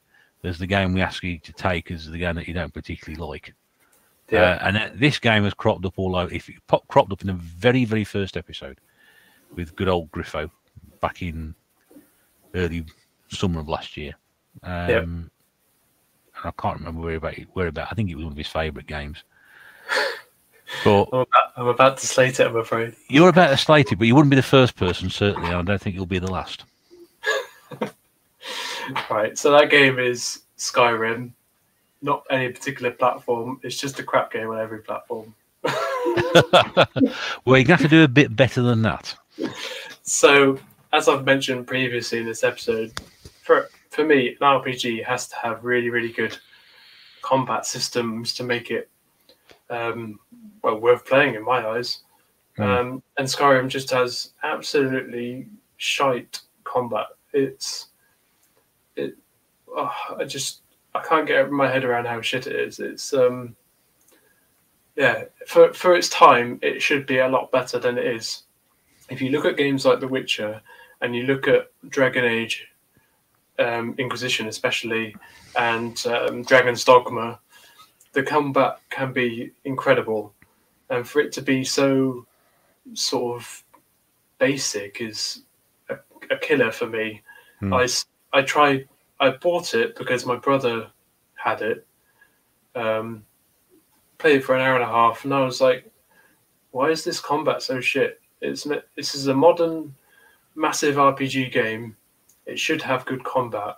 The story was all right, I guess, but the combat it really pissed me off because you'd fire an arrow or swing a sword, and it was pretty much one or two animations for each, and there wasn't really much more to it. And I can't understand the humor between that bloody I took an arrow in the fucking knee and therefore I can't be a warrior anymore, because I don't get that humor. Have you ever? I mean, if you've played games like Dragon Age and The Witcher and Dragon's Dogma, you'll know that the stories can be incredible and the combats can be incredible. So, I think Skyrim was made popular mainly by its advertising, to be honest, and it being made by such a big studio. And it was generally played by, in my eyes, it was played by people who maybe didn't know about these other great RPGs on the PS3 and 4. And that's my opinion, but I could be right, I could be wrong. So. Yeah. Well, people will always argue the choice, won't they? It's one of the great things about it. What your choice is not one of your favourites. Other people absolutely love it. I mean, I've never played it, so I can't really comment. I've got a copy of it somewhere. I think everybody's got a copy of it. I think if you have more than one game in your gaming collection, you have to have a copy of that just to the sake of it. I mean, it's so cheap and easy to pick up, but. So I can't really add anything to that, but there will be other people out there who will agree with you, and there will be other people now there who will be burning effigies of you on the street and saying, "What's he talking about? This combat system, best combat system ever, even his Dragon Age." I mean, it's going to be that sort of thing, isn't it? Really, I mean, you hate it for a particular reason. That's kind of why it is on the list, though, because even though I hate it, if I had to take a hated game, it would be that, because I know there is a lot to it. People who I've got friends who have completed it 100%, and they've told me how many hours they have to sink into it. It's like 300 plus hours. Right. So I know it has a lot of depth, and that would keep me occupied on a desert island, but I wouldn't be very happy about it. No, you would. No, you wouldn't. No, that's very true. Just very quickly before we finish, what was there anything that ran it close in terms of, would you have picked? Was there another game you might have picked instead of that one, or was that the clear favourite for your choice of the? Yeah, it's kind of a clear favourite. One that came maybe a bit closer was when Resident Evil moved on to the Wii. I actually really enjoyed playing Resident Evil 1 and 2 at my friend's house on PlayStation 1 all those years ago.